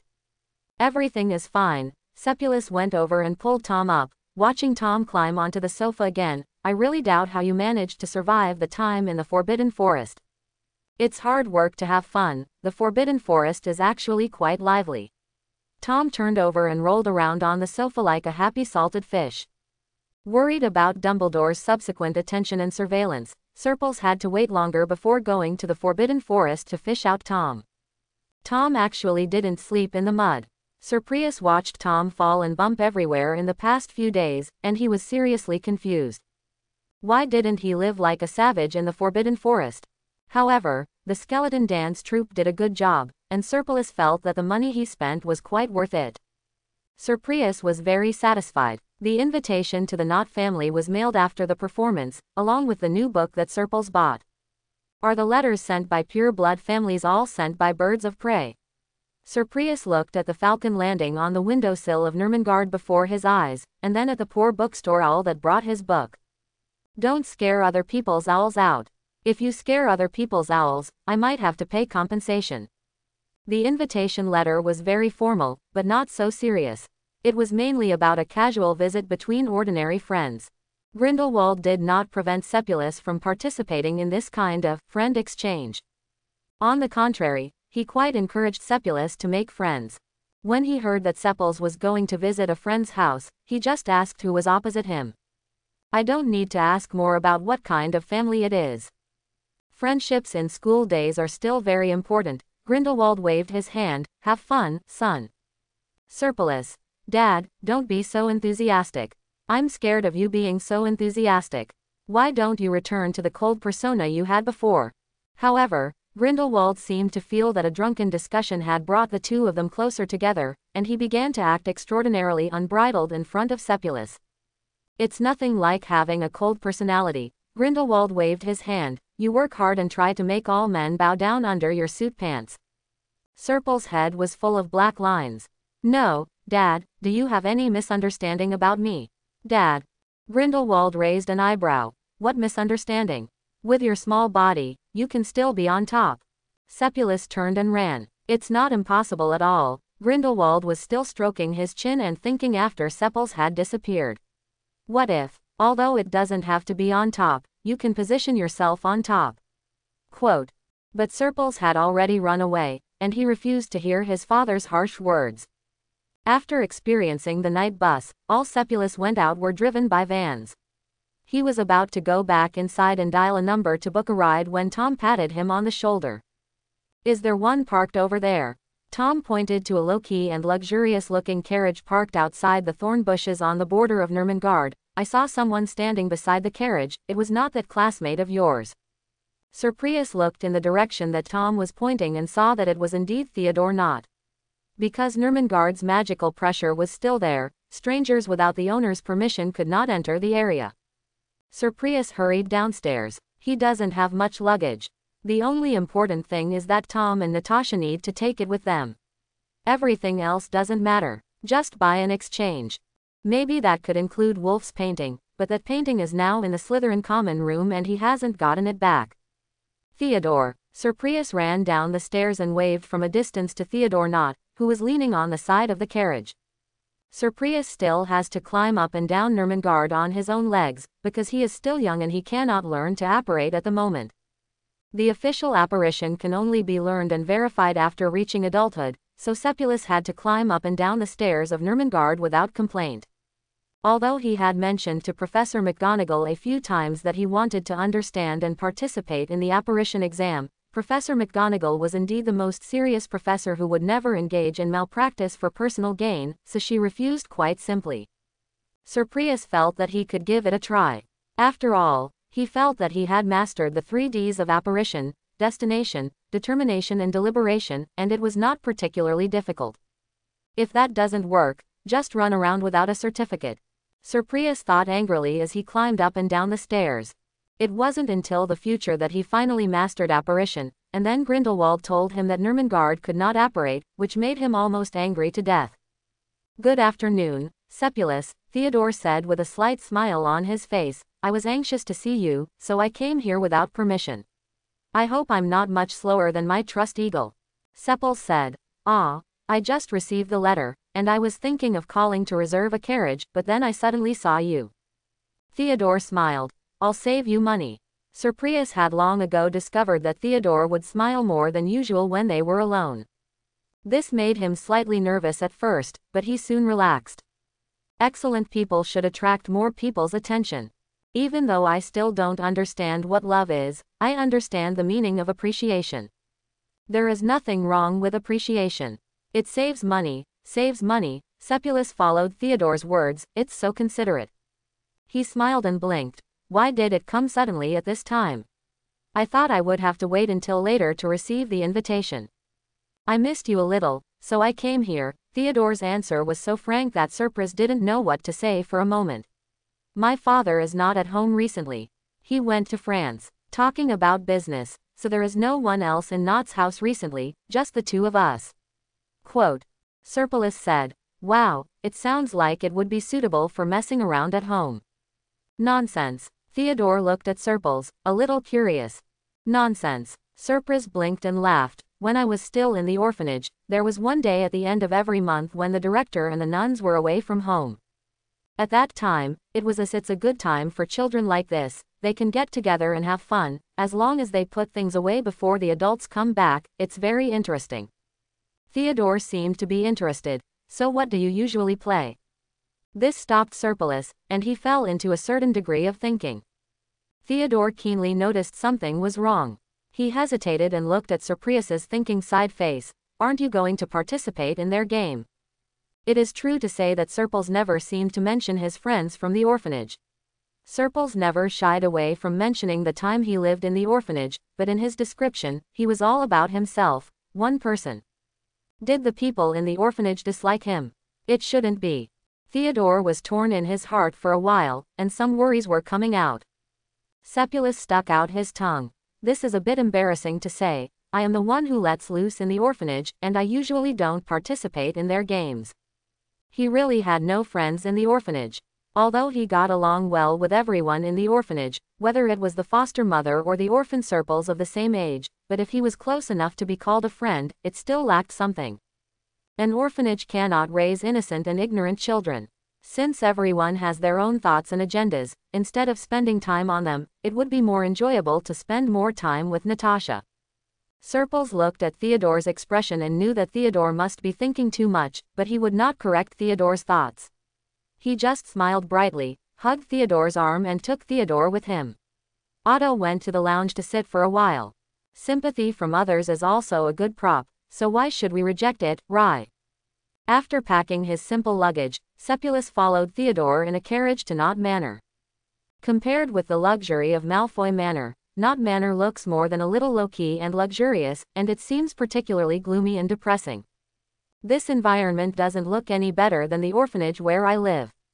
Sir Prius looked at the gloomy main building of the manor in front of him, which almost exuded a substantial cold air, and then looked at the house elf with a withered face, droopy ears and a lifeless look that greeted them at the door, and said to himself, it's not easy for Theodore to grow up so big and not have any inner twists about himself.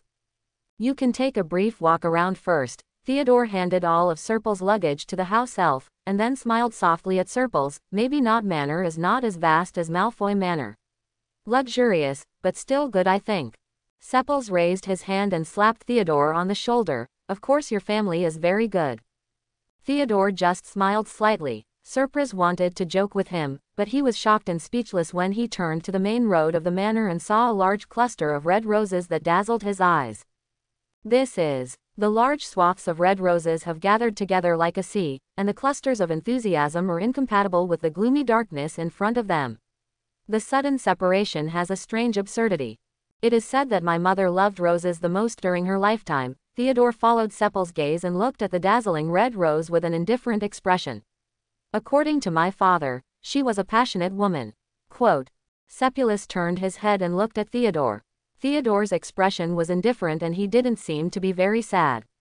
He just looked at those red and stern roses with a little regret in his tone. She shouldn't have married into the Nota family. Theodore's voice was so calm that Serpils could not detect any disturbance. The Nota family trapped her like a spider web. It can't fly either. He really didn't look very sad, just very regretful. Serpris remembered that when they were returning to Hogwarts Castle in a carriage pulled by Thestrals, Theodore once mentioned in Blaze's joke that he had seen the death of his mother. He was so calm that it made people think that he was not that sad about his mother's death. But regarding the Knott family's domestic affairs, Serpils felt that he had better not comment too much and just listen quietly. Sure enough, after this sigh, Theodore did not mention his mother again, but told him that Mr. Knott, his father, was taking care of these flowers, probably out of memory for his mother. Your parents have such a good relationship, Serpilus said with emotion, and then Serpils said with emotion that this is actually quite scary. Maybe, Theodore commented softly. The only people in the entire manor who are still breathing are Serpris, Theodore, and the house elf of unknown age who looks like he is almost dying. There are no troublesome etiquette that need to be followed. He is really doing whatever he wants. Serpilus stayed at home for a few days, but shared a bed with Theodore every night. It's not that the Knott family doesn't have a guest room, it's that Theodore's bedroom has a beautiful starry sky ceiling, which is almost the same as the ceiling in Hogwarts. Theodore told Serpils that his home had such a ceiling since he was in the first grade. Now that he finally saw it, Serpils couldn't walk when he saw it. On the fourth day of his stay, while Theodore was not in the room for a while, Tom came out of the diary and knocked Serpris on the head. You are in love with your ceiling, and what about me? You just let me live in the diary, and I can't even come out to breathe. Serpilus rolled into the guest room with the diary. How can you blame Serpilus? The ceiling must be so beautiful. Serpilus can do things casually and wander around without restraint, but Theodore cannot. Theodore has an extremely strict schedule. He has to get up early to take a lot of classes every day and work late at night. Back to the room. On the first day he arrived at Knott Manor, Serpilus followed Theodore for a day of lessons with a little interest, but then he wasted no time. No, do you have to learn so many things? Serpils said he couldn't understand Theodore's class schedule. I understand magic classes, language classes, and etiquette dances, but what the hell are flower arranging and equestrianism? Can you use it? Theodore was very calm, and even took a wooden hammer to help Serpils hit his legs that were so stiff that he couldn't close them because he was riding a horse for the first time. Although it is not useful under normal circumstances, if you learn it, maybe in the future you can use it. We all learn these things. If you don't go to Draco's house during the non-Christmas holidays, Draco won't have time to accompany you. Serpilus was stunned and said to himself, good guy, it's so miserable. It seems that the upper class is not something that a country bumpkin like me can squeeze into. I'd better work hard and strive to be a nouveau riche like the Wolf family. Wolf did not learn so many weird and expensive things, but learned more practical things. It is said that the parties at the Wolf family were just about eating and talking, without any twists and turns. Tom was very interested in the early death of Knott's family, so he could simply return the diary himself, and Serpris simply put the diary and Tom into the Knott family's library. I didn't worry about being discovered at all, I just got into the diary and solved it smoothly. Although this was somewhat rude, Tom was very interested, and Serpris helped him do it. After staying here for a while, Mr. Knott finally returned to the manor. As a guest, it was necessary for Seppels to say hello to Mr. Knott and thank him for his hospitality. This was also the etiquette of the nobles. Mr. Knott was obviously stunned when he saw Seppels. He hesitated for a long time before walking up to Seppels, and turned his body sideways when Seppels bowed to avoid being hurt by Seppels, of ceremony. What's going on? Seppels was confused. Seppels was very confused. And in the evening, Tom's eyes were shining brightly as he swept into Seppels' room like a gust of wind, and he happily shared what he had discovered today with Seppels. I may know why everyone in the Knott family has a short lifespan, Seppels. Tom excitedly put his hand on Seppels' shoulders. You would never think of it. Seppels was also quite shocked by this. What? You said you found it? Seppels' eyes widened. The entire magical world has no clue about this, and now you tell me that you have figured it out. What kind of situation is this? Is it possible that Tom still has the ability to be a private detective? Can we then rely on this to make a fortune and get to the top of our lives and acquire Diagon Alley? Can it? Seppels was shocked. Seppels' eyes widened. I have my advantages. Tom laughed, and used some strength to push Seppulus to lie back on the bed with him. I am a ghost. I can also walk through walls. They can't stop me even if they can't see me. I can see things that most people can't. Seppulus was also infected with curiosity. So what did you find? Do you know about the time turner? Tom's eyes lit up. That thing that can go back in time. Seppels certainly knew this. At first, he thought about whether he could use this to travel between Hogwarts and Durmstrang, but then Grindelwald told him the converter has great limitations, and the maximum look-back time is only 5 hours, which is not enough for Sir Prius to go back and forth. Do you know how a time turner is made? Tom asked another question. Seppels couldn't answer this time. He looked at Tom with eyes full of curiosity. How?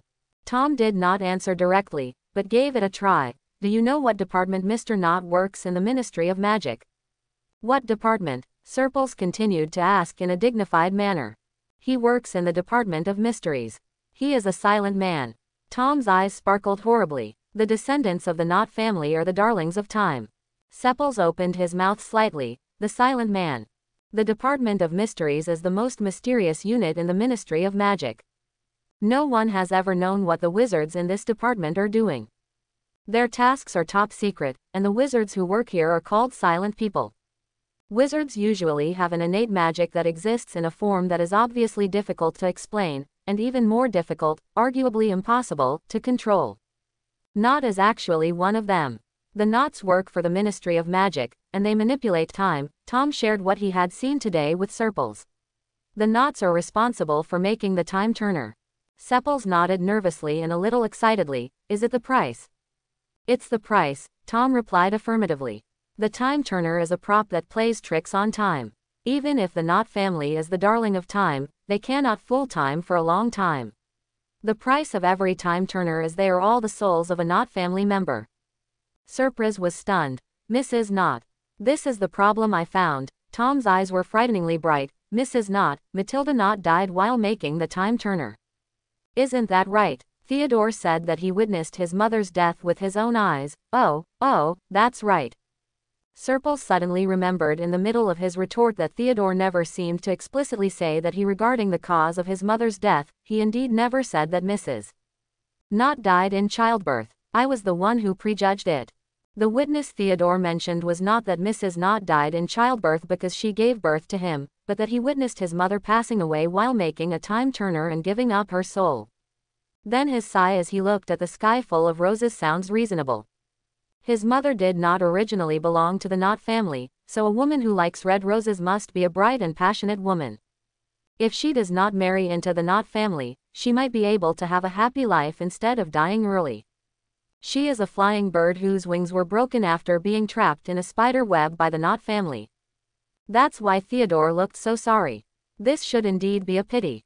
Although everyone in the pure-blood nobles keeps talking about serving and dedicating themselves to the family, when the matter of dedication really falls on themselves or their family members, it still makes people feel uncomfortable. Sad, right? And Theodore may not recognize this kind of sacrifice, so he showed so much regret. He regretted his childhood and future life without a mother. This idea sounds sad. You should give a symbolic reaction of sadness and sympathy. Sepulus, Tom reached out to pinch Sepulus's cheek. You will make my next story sound very boring. Intellectually, I do sympathize with Mrs. Knott. Surprise patted Tom's squeezing hand, but emotionally I really can't sympathize with her at all. The sequelae of the Horcrux are probably, it's not uncomfortable to feel sorry. Tom pinched Sepulus's cheek flesh with a little regret before retracting his hand. The little baby fat on your face has started to fade away, is it going to grow again? After all, time flies by very quickly, and I should have grown taller. Serpulus stretched out his hand to cover his cheek, but did you have baby fat before? Why don't I feel it? Yes, Tom nodded, I always thought it would be soft when I pinched it, but I didn't expect it to be soft when I actually pinched it. Sepulus rubbed his face in doubt, but couldn't find anything different from before, so he waved his hand and decided to skip this question. Keep talking, is there anything else? What I found was a diary. It was in a darkroom in the Knott family library. There was a secret room deeper in the darkroom. It was quite hidden there. If I hadn't been able to walk through the wall, I might not have discovered it at all. Tom still said with great interest, but this is also a reminder to us, it is better not to keep a diary in the future, it is a bit dangerous. Riddle's 16-year-old diary caused an uproar last year, and his 11-year-old diary is now standing here to judge. The judge is that Mr. Knott's diary keeping is a bad habit. A little weird, not sure, take another look. Still weird. What's written in the diary? Asked Serpulus. The content is remarkable, Tom laughed. Poor Mrs. Knott was sent out as a sacrifice. Sepulus' eyes widened. What? A normal time turner can only go back 5 hours, right? Yes. If you make a normal time converter, the soul of the producer will be trapped in a node of time and space forever and wander into eternity. The kingdom of the living cannot set foot in it, and the world of the dead refuses to accept it. Their souls will wander in eternal time. This sounds terrible, eternal curse or something. Sepulus cautiously retracted his chin. But if there is a member of the Knott family who is willing to burn his soul at the cost, then another person can go back to the past and do something without changing the established reality that has already happened in the future. Tom holding Surprius's hand, what do you think Mrs. Knott's sacrifice brought? Surprise was thinking, and he felt that he had a clue, but the clue was not clear. The ball of wool was tangled and tangled. He turned and turned in the ball of wool, but he could not find the other end of the ball of wool. What's on the other side? What did Mrs. Knott do who burned her soul in sacrifice? What made her pay such a high price? Or why did Mr. Knott give away his beloved wife as a sacrifice? This sounds really ironic and cruel. After all, you can tell at a glance that the roses in the garden are actually well taken care of. There is no way to cultivate them like this without intention. It must be love. But can love be like this? Did Mr. Knott see you today? Seeing Serpulus frowning and thinking hard, Tom began to give some hints to Serpulus compassionately. I saw him, and I was still surprised. He reacted strangely when he saw me, oh. The ball of wool spun and rolled, and the thread with the answer was delivered to Surprise. It has something to do with me and the 7 children who were sent out. Mrs. Knott burned her own soul as a sacrifice to leave Voldemort with the tools to make a comeback. Although it is not known exactly how she did it, it was obvious that she succeeded. The fact that Serpulus appears here now is the best proof. Sepul's voice was very low, almost as low as a whisper, so low that it was almost inaudible. Yes, Tom also lowered his tone, the Knott family worked for the Department of Mysteries. They rose to glory with their unique abilities, but also declined because of their abilities. For this reason, the Knott family relied on them early on. After seeing Voldemort back then, the beautiful vision Voldemort gave them was to restore the Knott family. Just because of this, Mr. Knott sacrificed his wife. It's not a sacrifice, it's just that Mrs. Knott has been in poor health after giving birth, and Voldemort made a big deal for the Knott family. She herself was willing, and she even left a letter to Mr. Knott. Tom said I was a little bit sad when I said, she said that her passing can bring prosperity to the Knott family, which is worth it. I hope Mr. Knott can take good care of their children and so on. The letter is in the diary. It looks like it has been turned over frequently, and the edges of the letter paper are frayed. Quote. Sepulus also sighed. It's quite miserable. So Mr. Not as a very persistent Voldemort party. He has paid a huge price. If you can't offer more attractive terms, it will be difficult for the Knott family to do things for you. Even if you're classmate and even if you have a good relationship. Tom returned to business after telling the story. Do you have any ideas? Serpulus held his forehead with a headache. Why don't you be so enterprising, Tom? Don't let up, my dear. Tom's eyes were bright and full of smiles. I'm still expecting you to become the Dark Lord and then I'll be the second in command. Serpulus sighed deeply. I thought I could really have a peaceful and relaxing holiday. It depends on your definition of peace and relaxation. Tom smiled and patted Serpulus on the shoulder. Now you don't have to face Dumbledore. I think it is already a lot of peace and relaxation. Isn't it? It's even pleasant. Serpulus snorted from his nose. Or do you want to go back to Nurmengard to see your father? Seriously, don't you think he has a bit of a love brain? I heard him secretly thinking about it after he praised the skeleton dance group. Tom's expression was quite playful. Al now likes thin people. Do I want to lose weight? Their dancing is not as good as mine. Why doesn't Al come and spend Christmas with me? I'll dance for him. Serpulus rushed over and covered Tom's mouth. Okay, don't say any more. Keep a little bit of my father's noble and cool image in my heart. Tom smiled and raised his hands to express surrender. Okay, I won't say anything anymore. But the topic stopped, and the content of the conversation naturally returned to the unfinished matter before. What are you going to do with the Knott family? Tom didn't give Serpulus the slightest chance to change the subject. Let's look at the situation. It's hard to say now. Serpulus said with a slight headache. According to your statement, Mr. Knott paid such a heavy price and knew that Voldemort would definitely make a comeback successfully. He would definitely. I will still choose to bet on Voldemort. I have no ability to convince him, and if I spare him and let Theodore take power, it will be quite difficult. After a short pause, Serpulus raised a slightly embarrassing possibility, and I feel that Mr. Knott is working very hard for the revival of the family. Once he wants to tie me up with his son and then cares about my surname Grindelwald, it's not good to worry about the Rosier family behind me. Tom said, oh, and felt that what Serpulus said made sense. If it is really difficult to say it this way, then let's leave it for now. Leave it alone. Voldemort can't make a successful comeback without saying a word. It's not certain what will happen in the third grade. Maybe everything will be solved when the time comes. Serpulus was on the bed. It was spread out in big characters, and I always feel worried about Dumbledore. I feel something will happen sooner or later. Yeah, he didn't find time to take care of you this semester. When he has time in the new semester, he doesn't know what surprises he has prepared for you. Tom also lay on the bed, lying flat, his whole body sunk in the softness in the curtain. By the way, Sep, I have something to discuss with you. Tom's words made Serpulus feel tight and felt that something was wrong. What do you want to discuss with me? His rare voice was a little stuck, and he became more uneasy.